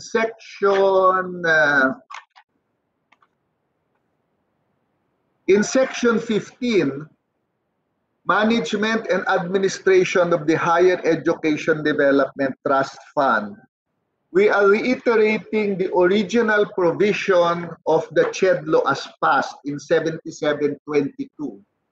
where the Higher Education Development Fund is managed by the Commission, because currently we don't manage it. The funds that are generated by other government agencies go to the DBM, and we just request money from the HEDF. This was the question raised earlier by Senator Marcos, the HEDF. That's why we are not able to solicit donations, for example, into putting it into the fund, because the fund is actually a fund being run by the Department of Budget and Management. And we would like to go to the original intention of the CHED law, which is that the commission will be the one running the trust fund and having an office to this effect. No? Mr. Chair, in response to the comments raised by PASOK on Section 8, letter N, develop and implement standards and system of reclassification, promotion, and professional development of personnel. Our position is that personnel management in government is a responsibility of government agencies exclusively. While we do like to work with PASOK, PASOK is not a government agency. It is a private entity. And therefore, proper accountability for governmental action and the exercise of responsibility must only be with the Civil Service Commission, the DBM, and CHED. This is also the reason why in the special provision of the GAA in 2019, the President put a conditional veto saying that any subsequent promotion in the national government as far as SUKs are concerned will be based on criteria developed by DBM and CHED. But we have no objection, Mr. Chair, with putting a provision there that we must have mandatory consultation with PASOK and the local universities and colleges. We like working with them. We don't have a problem with them. So we propose that the power be really a power of the CHED, DBM, and civil service, but a provision can be inserted to require mandatory consultation with PASOK, with ALCO, and even with COCOPEA, because after all, promotion systems in higher education, the standards being used now all over the world is there is a blurring of lines between public and private universities. So we can also benefit with consultation with COCOPEA. That would be my response to the position taken by PASOK. With respect to the position of COCOPEA, Mr. Chair, with respect to the issue of the provision under the old on the existing CHED law on 8D, which says set minimum standards for programs and institutions of higher learning recommended by panel of experts in the field and subject to public hearing and enforce the same. We have no objection with the mandatory public consultation. We practice it as a matter of fact, and if that is the desire of Congress to insert that provision among the mandates of CHED, we welcome it in terms of ensuring that public hearing is required in all the policy reforms that the CHED is doing. As far as their comment on accreditation is concerned, CHED has no intention of converting itself into an accreditation body. It already has enough work with the mandates of Congress. Our concern with accreditation now, Mr. Chair, is that there are various accreditation agencies or organizations, one for private school, one for SUKs, one for LUKs, etc. The concern of CHED is that these accreditation systems must be in sync with each other. There must be minimum standards and agreements on quality assurance across all the accrediting bodies. As of now, that is still a work in progress. So our role as a commission is to make sure that there is a system where there are minimum requirements for quality assurance across accreditation of different types of universities. Attuned not only to what we require in the Philippines through PQF and the other national laws, but also international standards. Finally, Mr. Chair, with respect to the concern of Attorney Estrada that CHED may be interfering into the actions of private universities, particularly in the exercise of its quasi-judicial responsibilities, let me put on record that as far as Cocopeia is concerned and as far as the big private universities are concerned, we have no problem with their self-regulation mechanisms. We've always seen that they are very responsible universities. Unfortunately, Mr. Chair, there are many universities that are not as responsible as those represented by Atty. Estrada. And Atty. Estrada knows that. No? So there are smaller private universities in the regions and even here in Metro Manila who willfully violate, what the laws of this country require. I give a particular example of a private university here in Metro Manila, currently being investigated by the Commission because they are gaming the implementation of RA 10931. They included their faculty members as beneficiaries of the tertiary education subsidy. They got tests from the national government but did not give the test to their students. And they are charging tuition fee for the test for tuition fee that was never authorized by the Commission. Our exercise of quasi-judicial responsibilities are for these types of serious violations because there are so many complaints that the national government or the CHED does not act expeditiously to act on complaints against universities. In the previous CHED law under Section 8, letter N of RA 7722, it says that CHED shall promulgate such rules and regulations and exercise such other powers and functions as may be necessary to carry out effectively the purposes and objectives of this act. We put that quasi-judicial responsibility or mandate in pursuit of our intention of responding to the complaints in higher education. But I would ask that the chair recognize our executive director, Cindy Haro, to explain the details of the quasi-judicial powers of the commission as contained in the act. I Sure. will stop here, Mr. Chair, and answer the questions of the other senators afterwards. Thank you very much. Yes, thank you very much, Chairman Popoy. Yes, you mentioned our CHED Executive Director Cindy Haro. Ma'am, you're recognized. If you want to add up to what Chairman De Vera just mentioned, especially with the quasi-judicial powers. Thank you. Thank you, Mr. Chair.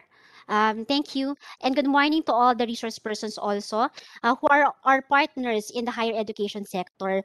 With respect to the concern of Attorney Estrada or Cocopeia in that sense, I think we at the onset we have to clarify that the Supreme Court had already mentioned that the CHED does not really have or does not expressly grant to CHED judicial or quasi-judicial power. What we are asking now, Mr. Chair, is an exercise of quasi-judicial power so that when we can perform our acts in a judicial manner, which is essentially of an executive or administrative body, and then that we can ascertain the existence of facts, hold hearings, weigh evidence, and draw conclusions as a basis for decision. We would like to clarify, Mr. Chair, that we are not in any way abridging the academic freedom. In fact, the view or the concept of academic freedom has been enshrined in the Constitution, and under Section 17 of this CHED bill, it emphasizes the academic freedom of higher education institutions. It delineated that no abridgment of academic freedom except for certain matters like minimum unit requirements and the general education distribution requirements. These are actually already incorporated under RA 7722. So if we relate it to quasi-judicial power under this CHED bill, which is being proposed now, there is no abridgment of academic freedom, Mr. Chair, because the proposed jurisdiction, if you would see the certain areas, which is fraud, non-compliance with the minimum requirements, unauthorized operation of a school or course. So all the acts or omissions are within the reasonable supervision concepts of higher education institutions, since the acts pertain to illegal acts such as fraud, as I've mentioned, Mr. Chair, fraud in the application of government permits, failure to comply with the minimum standards, which I've mentioned and I would like to emphasize is already established under RA 7722, and as I've mentioned, the unauthorized operation. I would also like to comment, Mr. Chair, with respect to the comment of Cocopeya with respect to mediation. Um, as to the mediation, Mr. Chair, we are asserting, we are likewise saying that there is no abridgment of academic freedom, because in mediation naman po, there is no actual decision making on the part, or there will be no actual decision making on the part of CHED. In mediation, of course, Attorney Estrada also knows this, and all the other lawyers, there is a neutral third party, and what it envisions is actually for the parties to reconcile, but not to cast votes or to make a decision. So, Mr. Chair, we are saying that the proposed quasi-judicial making powers or functions of the Commission, as well as the power to hold mediation, are within the concept of reasonable supervision under the Constitution. Thank you, Mr. Chair. And Thank you. as to the other comments po ni Attorney Estrada, since we just got the comments or his position paper, I think today po, of course, we will reply in detail our position, Mr. Chair. Yes, thank you very much. I think Mr. Attorney Estrada would like to immediately comment on this particular issues that Cocopeya raised a while ago. Thank you, Attorney Estrada. You're recognized. Thank you, Senator Joel. So just to make some further clarifications, because some of the issues are not really naman contrary, no, to the position also of CHED. So it also needs further clarification. So first of all, yung pong sa the need for additional manpower and the support of CHED, we completely support that. No? But in terms of changing the nature of the Commission's power, I think that is where we have some reservations. If I may just be allowed, Senator, to explain further in the words of the framers of our Constitution in terms of supervision and regulation and academic freedom, it says that under the journal of the 1986 Constitutional Commission, when the Constitution speaks of state supervision and regulation, it refers to external governance of educational institutions, not the internal governance, which is reserved to the respective boards of directors or trustees and even regents and administrative officials of both the public and the private higher education institutions. So may mga matters po na the Commission can decide on, but internal matters should be exercised by the respective boards of these educational institutions. The Supreme Court further clarified that it does not include the right to supervise education institutions in relation to academic freedom It does not include the right to manage, dictate, overrule, and prohibit. Therefore, it does not include the right to dominate. So ito pong power na ito, hindi lang po sa private, but also includes the state universities and local colleges and universities. Now, in relation po to the needed additional manpower on particularly in the implementation of Republic Act 10931, we recognize that also, yung under po ng the TS and free higher ed.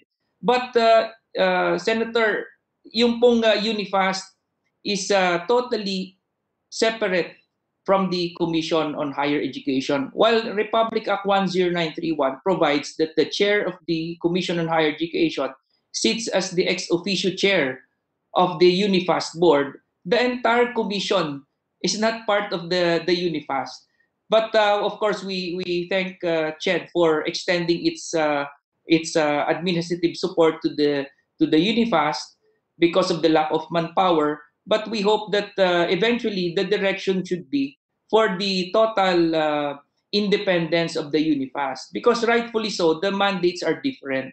One provides for subsidy, for assistance. One is focused on, among others, regulation of higher education institutions. If we subject it under the same authority, there may be some conflict in terms of mandates.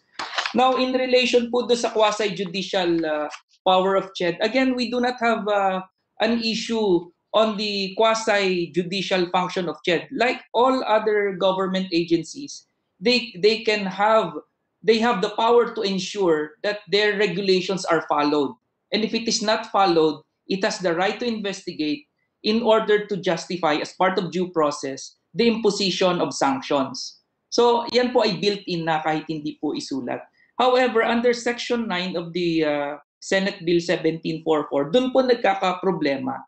Yung pong nakalagay na quasi-judicial powers of the Commission, particularly on its exclusive jurisdiction, exclusive and original jurisdiction. In effect, it actually dislodges and assumes powers of regular courts. For example, in determining whether there is fraud or deceit, among others, no? Kasi yung pong exercise ngayon ng quasi-judicial function is limited to ensuring that the regulations of CHED are being followed and whether it merits sanctions in cases of violations. But in terms of determining the extent of rights of parties, giving or granting damages, no, payment of damages, etc. These are all reserved to courts. No, so ito pong Section 9, we feel that this is no longer necessary, and so most especially that it states exclusive original jurisdiction. And then lastly po dun sa mediation, although mediation does not provide for a resolution, we all know that mediation is preparatory and an extension of judicial function. In fact, yan po ay kasama sa courts, kasama sa mga administrative quasi-judicial bodies in order for expediency, kung ma-avoid po yung litigation. But it is in its nature by itself is an extension of the judicial process. In fact, kahit po sabihin natin na walang decision doon, just by going through that process, hindi po mafa-finalize ang decision ng schools. Again, this is true for both public and private higher education institutions. Assuming, for example, a student complains of a grade or a wrong decision of the school and subjects it to the mediation process of the commission, gaano po kaya tatagal yung mediation na yun, pag-uusap ng parties before the decision of the school is upheld? Ilan po ang sa private pa lang po, as I've mentioned, ilang million na po ang estudyante sa higher education institutions in private, excluding pa po yung nasa state universities and local colleges. Imagine how long it will take for the commission to say and to help resolve, no? But then when we go back to the concept of academic determination of the school, which should be upheld. Thank you, Senator. Yes. Thank you, Attorney Estrada. Before I recognize Chairman Popoy, no, let me just spread into the records. I think it's clear that even the committee would like to say that definitely we acknowledge the jurisdiction of our courts. No, when we talk about all of this. So just to guide all of us, and we give the floor now to Chairman Popoy de Vera. Chairman Popoy. Yeah, Mr. Chair, kami ni Atty. Estrada, wala na kayong problema. We've always worked well together. We are very open to, adjusting the language a bit to address the concerns of the COCOPEA. As I said, we have no problem with most of the COCOPEA members. They are very responsible universities. Our problem is that there are a lot of other universities which are not as responsible. And if you entrust the commission and call the commission to task for not addressing these concerns, you'll have to give us authority to address it. Otherwise, if you don't give us this authority and there are complaints that we are not doing the proper actions against these universities, then we can say, well, we went to Congress and Congress did not want to give us that power. Ako, simple lang sa akin eh. As I said, I won't give the names of the schools already, but there are many schools we are investigating for very, very serious violations. And buti na lang, hindi sila COCOPEA member.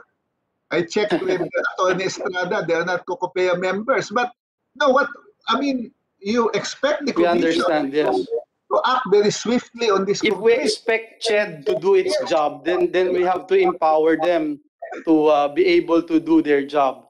Okay, if we are not made accountable for the violations of the schools, and we say, well, you just go to the courts to complain, well, as long as that is the expectation of accountability of the commission, we're perfectly fine not having these powers.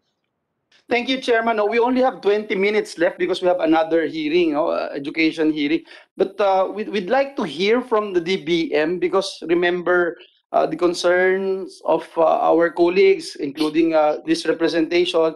Senator Pia made mention about the budgetary requirements of the proposed CHED provincial offices, etc.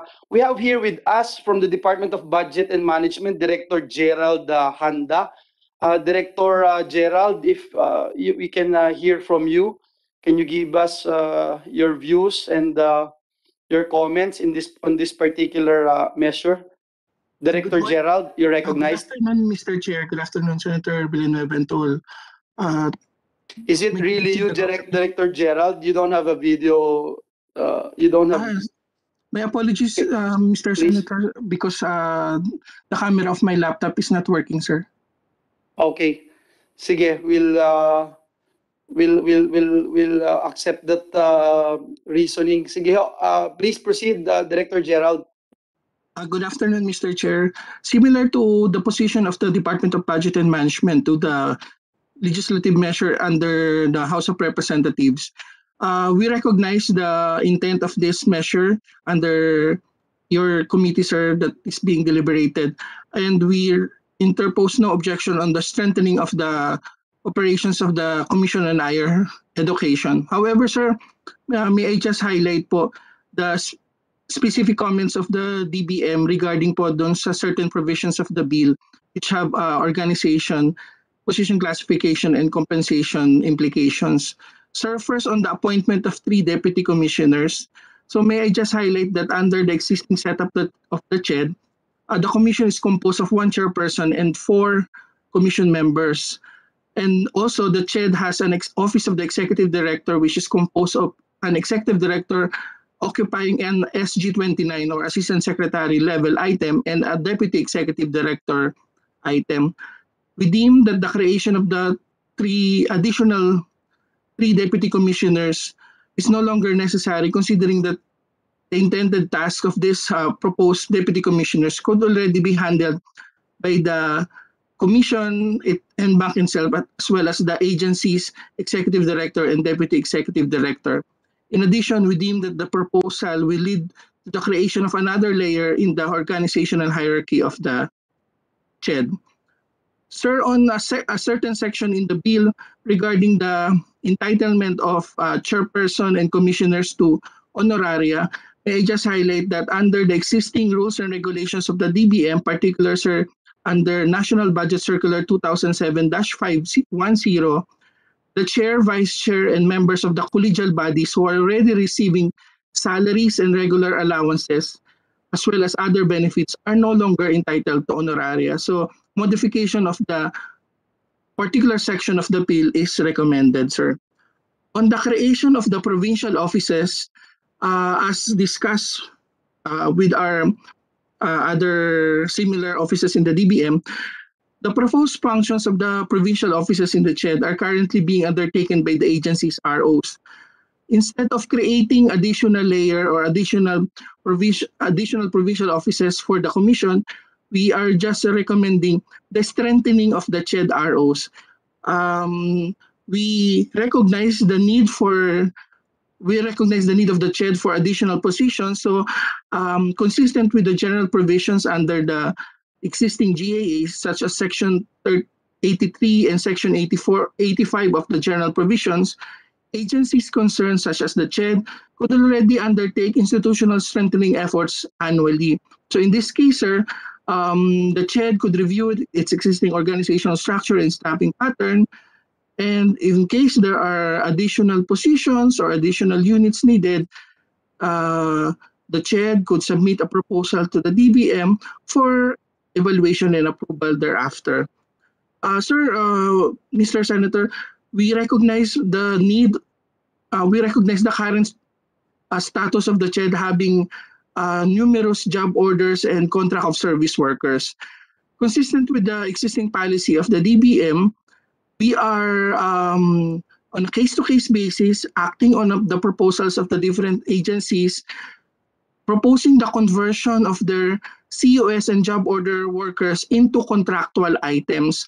We have done this in the case of Department of Health, wherein we converted 26,000 COS position into contractual items, meaning contractual having the same benefits as regular personnel, and as well as in the DSWD, DTI, and other government agencies. So, in the case of CHED, if the CHED will finally submit a proposal to the DBM for the conversion of the COS and job order into contractual items, then we could act on the request of the Commission on the matter, sir. That's all, Mr. Chair. Thank you, Director Gerald. But let me point this out. No, you made mention about strengthening of our regional offices of the Commission on Higher Education. Were you around when Chair Popoy presented the figures? Did you see the current situation right now? For Yes, sir. instance, the regional offices. So what would be your recommendation? Strengthen ROs how? Did you see the situation of Unifas, wherein 90% of our employees are in contractual and job order status? Sir, with regard po sa regular positions po sa CHED, currently CHED has, based on our record po, there are around 675 plantilla positions, of which only 537 are filled. So this is based on our generated data from our system, sir, this morning. So CHED has 138 unfilled positions po. But And the 138 will suffice to cover the entire country? actually, sir, as I mentioned a while ago, we are amenable to the strengthening of the CHED. So in this case, sir, in case the CHED will determine the appropriate additional positions for its regional offices, then we could act on the matter, sir. And as we are doing with other agencies concerned, sir, we are including the necessary funding requirement under the MPBF, sir, to support the creation of additional positions on the matter, sir. Director Gerald, currently, are you saying that CHED has not applied or flag your attention with regard to, for instance, let's be more specific, the Unifast project wherein you have 90% contractual job order employees? Sir, as regards the Unifast po, I can check with our officer if we have a pending proposal. But as far as I remember, sir, we do not have any pending proposal po regarding sa Unifast for creation of additional positions, as well as for the CHED Central Office po. Okay, Actually, sir, lastly before I recognize Chairman yes Popo, po.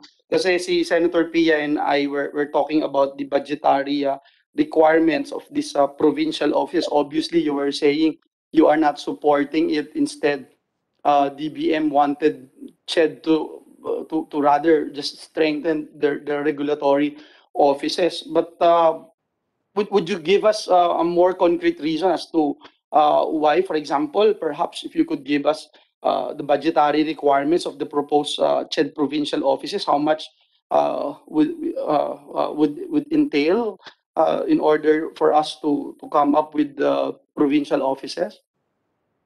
Sir, with regard to your query on the amount that will be needed for the establishment of the PO, sir, as of now we don't have we do not have some estimates because it will aside from having to establish an organizational unit in 81 provinces of the Philippines, it will also entail not only PS but as well as MOE and CO. So in our formal letter, sir, to your committee, sir, we will include this estimate, sir, so to guide your officer on this matter. Please, and how much would be the budget for perhaps include also yung budget for maintenance and other operating expenses? Yes, sir, we will include in our Sige. in our letter to the Senate this matter, sir. Thank you. Okay, thank you. We'll give the floor to Chairman Popo. I think he wanted to immediately comment on the manifestations made by our friends from DBM. Chairman Popoy, you have the floor. Yeah, thank you, Mr. Chair. DBM made mention that there are vacant positions that have not been filled up by Chair. One major reason, Mr. Chair, is as I said earlier, the requirements of CHED are continuously changing because of additional mandates coming from Congress. For example, one of the laws passed by Congress is the transnational education law. You need highly technical individuals to do it. You cannot rely on the regular plantilla positions that are available because transnational education requires expertise in internationalization, in working with universities, etc. So the new mandates that we are trying to comply with, we have to resort to contractual personnel because the existing positions that are still open does not have, or we cannot hire the people to do very specialized responsibilities being given to us by new laws. Pati yung doktor sa bayan. That's one reason. So I don't think there is any agency of government that has no vacant positions. All agencies of government have some positions that are vacant because the positions do not comply with what we need. Ayaw naman namin mag-hire tapos wala namang gagawin yung tao. But we are ready to sit down if this bill is passed into law. We're ready to sit down with DBM to reclassify the positions to what is really needed, particularly implementation responsibilities of the Commission.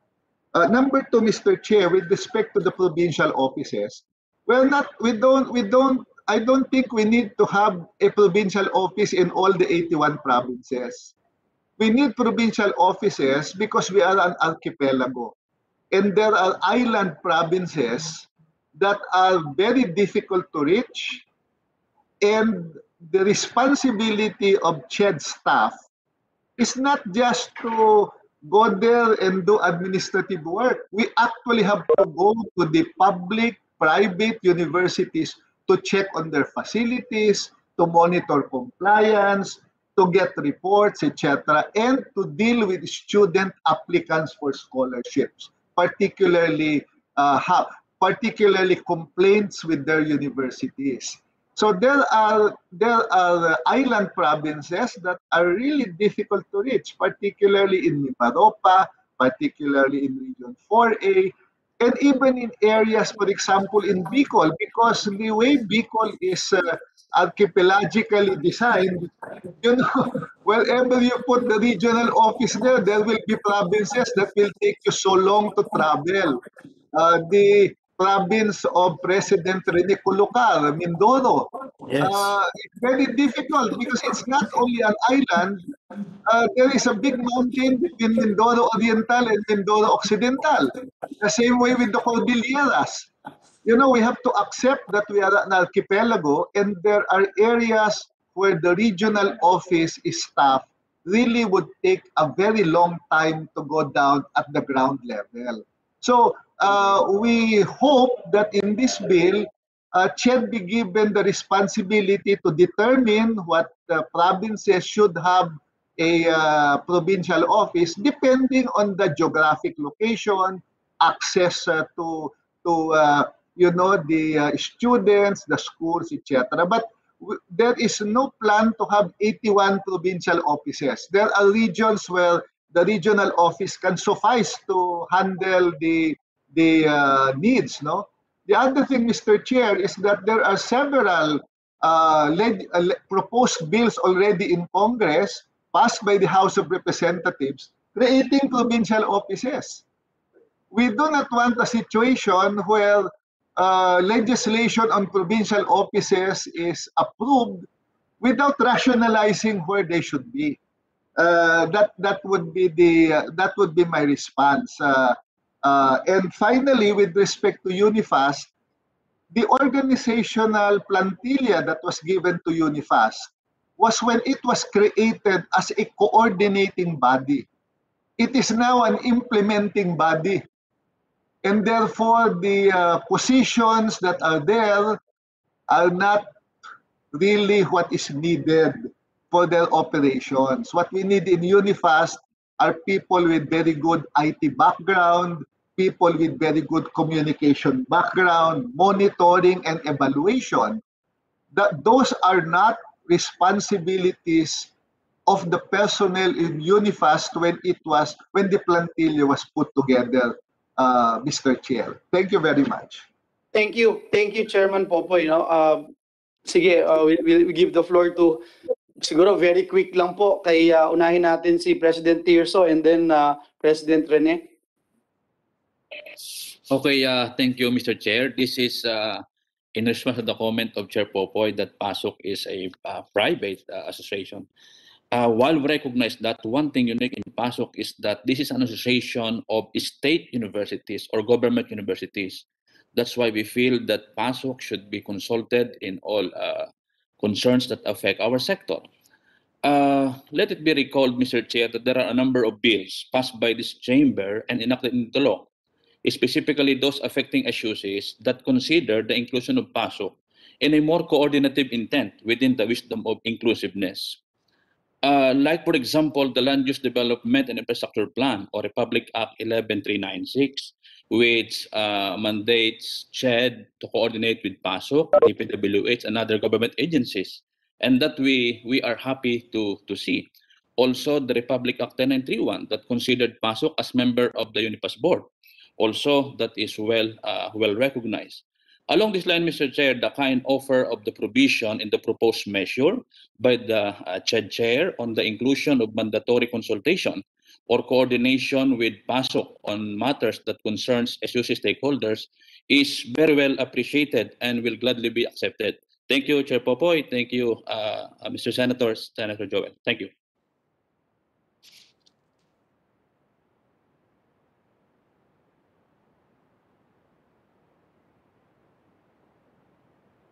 Yes, we recognize Sir Rene. Please.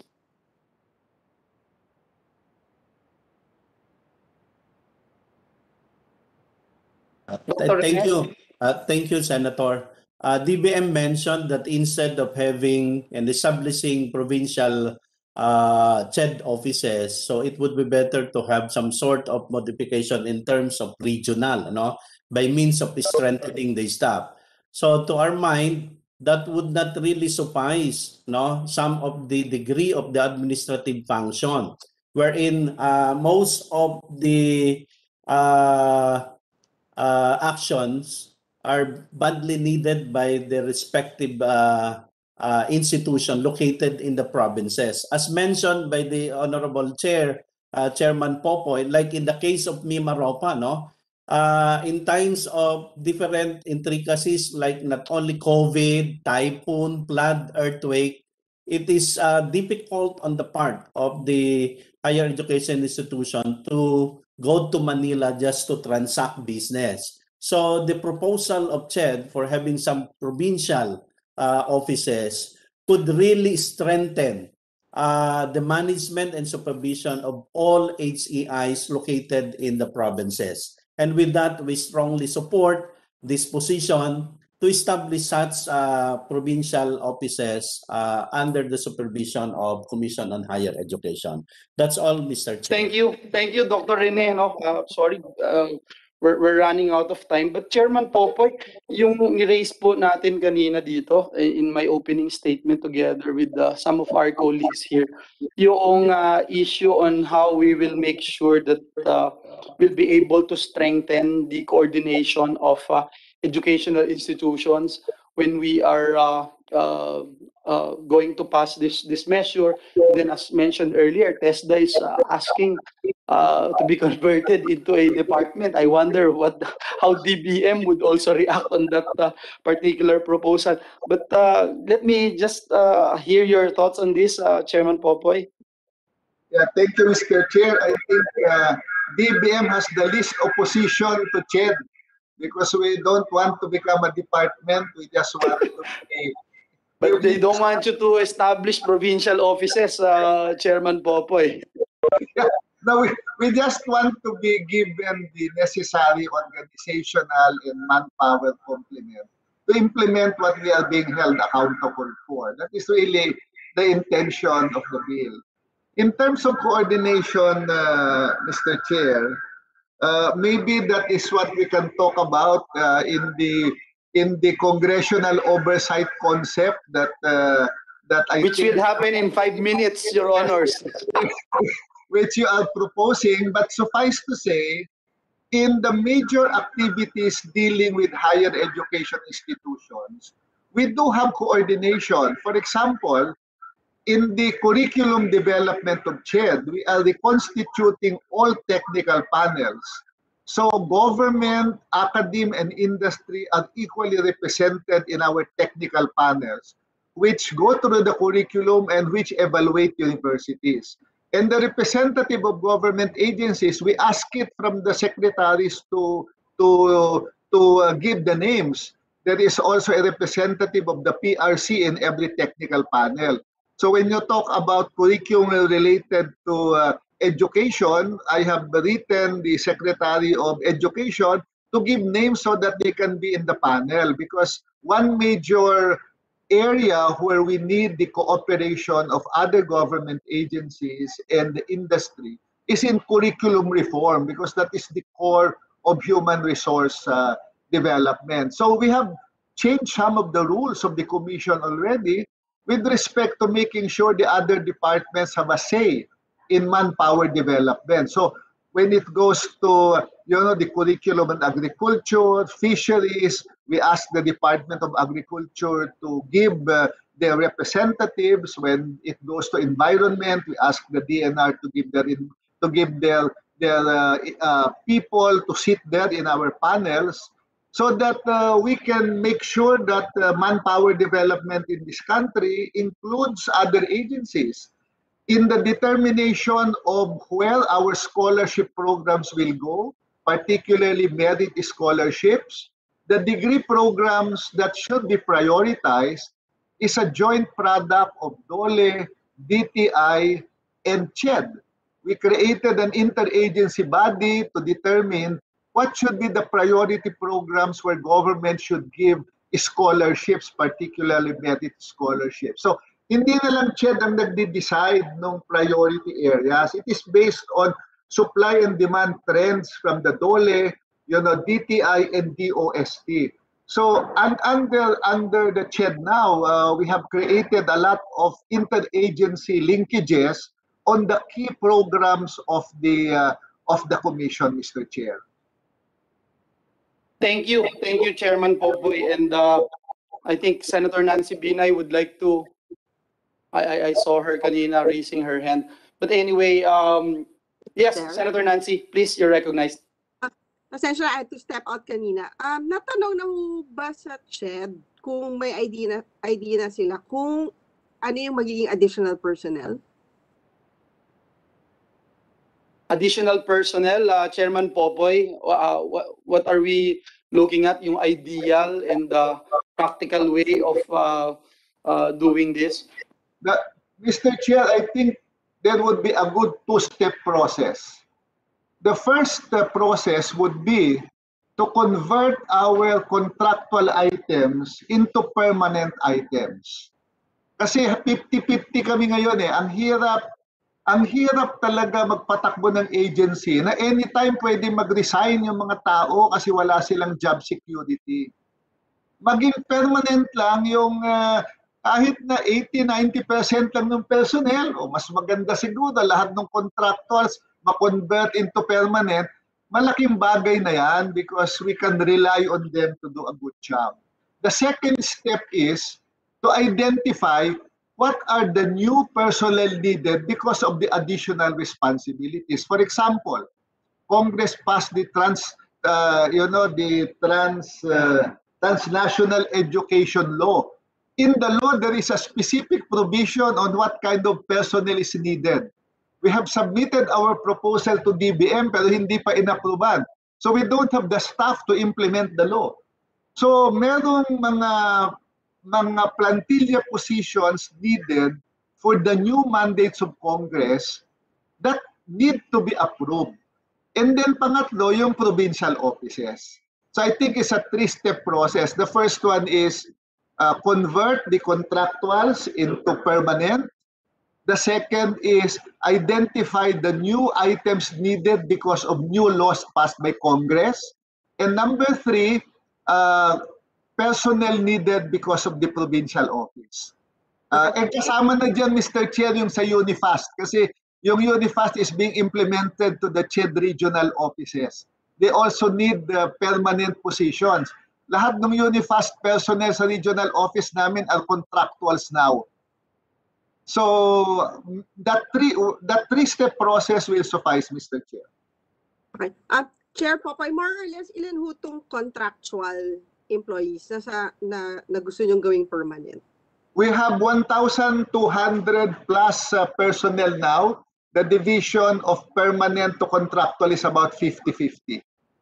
So half of our personnel are contractual, half are permanent. But so far, Chair Popoy, wala pa kayong ginagawang pag-aaral pagdating dun sa second process, yung for the new personnel? Yung additional functions, may mga contractual na kaming hinire para ma-implement yung mga batas na pinasa ng Congress.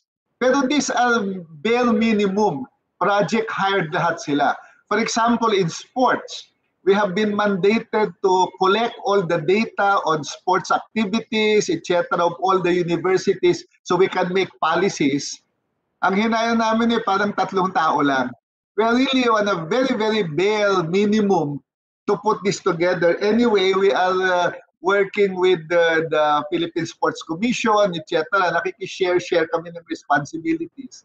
Doon sa transnational, I think nag-hire kami ng 2 bago. Very bare ito, but we can easily enumerate the positions that are needed for the new mandate. Yung doktor para sa bayan wala pa kaming bagong personnel yan. We are using existing personnel to implement the doktor para sa bayan requirements of Congress. Thank you, Mr. Chairman. Maganda na may ang pwede ng umpisahan at gawa ng pag-aaral. Kung ilan talaga yung magiging additional personnel, is very much a problem dahil dito sa pandemic. And di ba katulad na looking for a new department, pero hindi ho natin baka naman ho yung personnel requirement nyo, parang nag-create na rin tayo ng bagong departamento. So, baka maganda ngayon pa lang, pagtignan na natin at pag-aaralan na natin kung magkano ba talaga yung magagastos natin with this bill. Yun lang po, Mr. Chairman. Thank you. Thank you very much, Senator Nancy. Yes, Chairman Popoy. Yeah, Can we we can turn off your monitor kung hindi nagsasalita, sirs and ma'ams? Thank you. Yeah, Chairman Popoy, yes? we can submit to the Senate our requested plantilla positions, Mr. Chair. We Thank can you. easily put that together. Thank you. Yes, that would be great, Chairman Popoy. And Chairman Popoy, for lack of time, siguro kahit pa-submit na lang yung mga binanggit ng ating mga kasama. For example, si Senator Amy was asking about the guidelines on the reasonable increase in tuition fees, tapos yung overall policy on the admission of foreigners, yung conduct of mediation between HEIs and student and academic issues, pati yung update on the status of Higher Education Trust Fund amidst the pandemic, yung mga hinihingi ng ating mga kasama. One last thing, Chairman Popoy, kasi we have been getting barrage of um, complaints and issues besetting the K-12 program. May we know the status of the review of the K-12 curriculum and the transition to higher education? If I'm not mistaken, meron po kayong ginawang review. Perhaps if you could give us yung CHED's preliminary inputs on the improvement of the K-12 program to ensure, sir, that a smoother transition of K-12 graduates to higher education, and yung laging naririnig natin sa mga magulang na they wanted to make sure na ma-avoid natin yung repeating the same subjects already taken up under the K-12 curriculum. Kasi hanggang ngayon, may mga ganun pong complaints na nare-receive tayo, and they're asking what we can do about it. Chairman Popoy?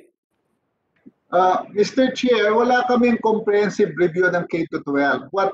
What we have is that some universities have made assessment studies on the readiness of the K-12 graduates for their curriculum programs.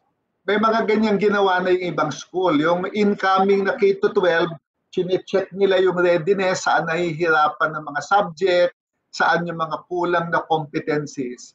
Some schools have that already, both public and private. I think Kokopea also, some Kokopea members have also started to look into this. Yun, meron na kaming konting data, Mr. Chair. But we would defer to the DepEd to do the evaluation of K-12 kasi it's not under the jurisdiction of the commission. Yes, I agree, Chairman, but I'm sure this is not the first time that you have heard about this, na yung mga magulang sinasabi nila, yung tinake up ng anak nila doon sa K-12, yun din yung general subjects that they're taking up doon sa higher education institution. So again, we just wanted to make sure na we are looking into this, and please give us ammunitions on how we could be of help in any way we can. Dahil tayo naman dito sa Senado, we wanted to make sure that this is being addressed. Si Attorney Estrada, kung may gustong idagdag, please feel free to butt in, sir.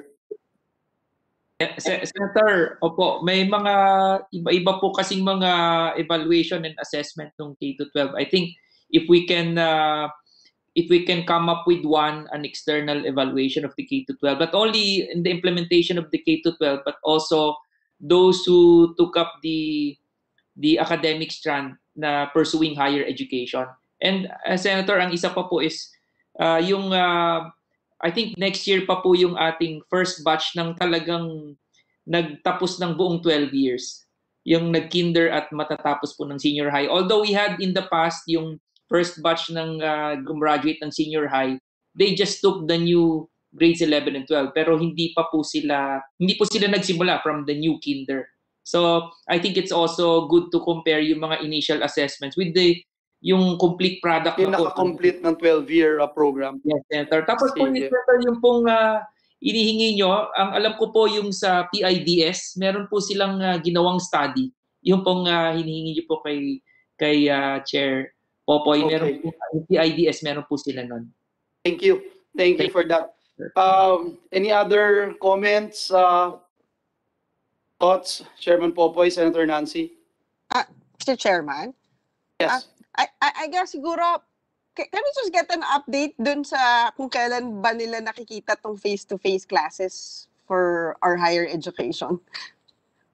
Thank you. Alam natin meron na Yes. limited face-to-face for mga medical Yeah. students. Perhaps yung update, Chairman Popoy, sige please. Well, yeah, thank you, Mr. Chair. As of today, there are 93 higher education institutions that have been inspected and authorized to have face-to-face for medicine and other allied health sciences.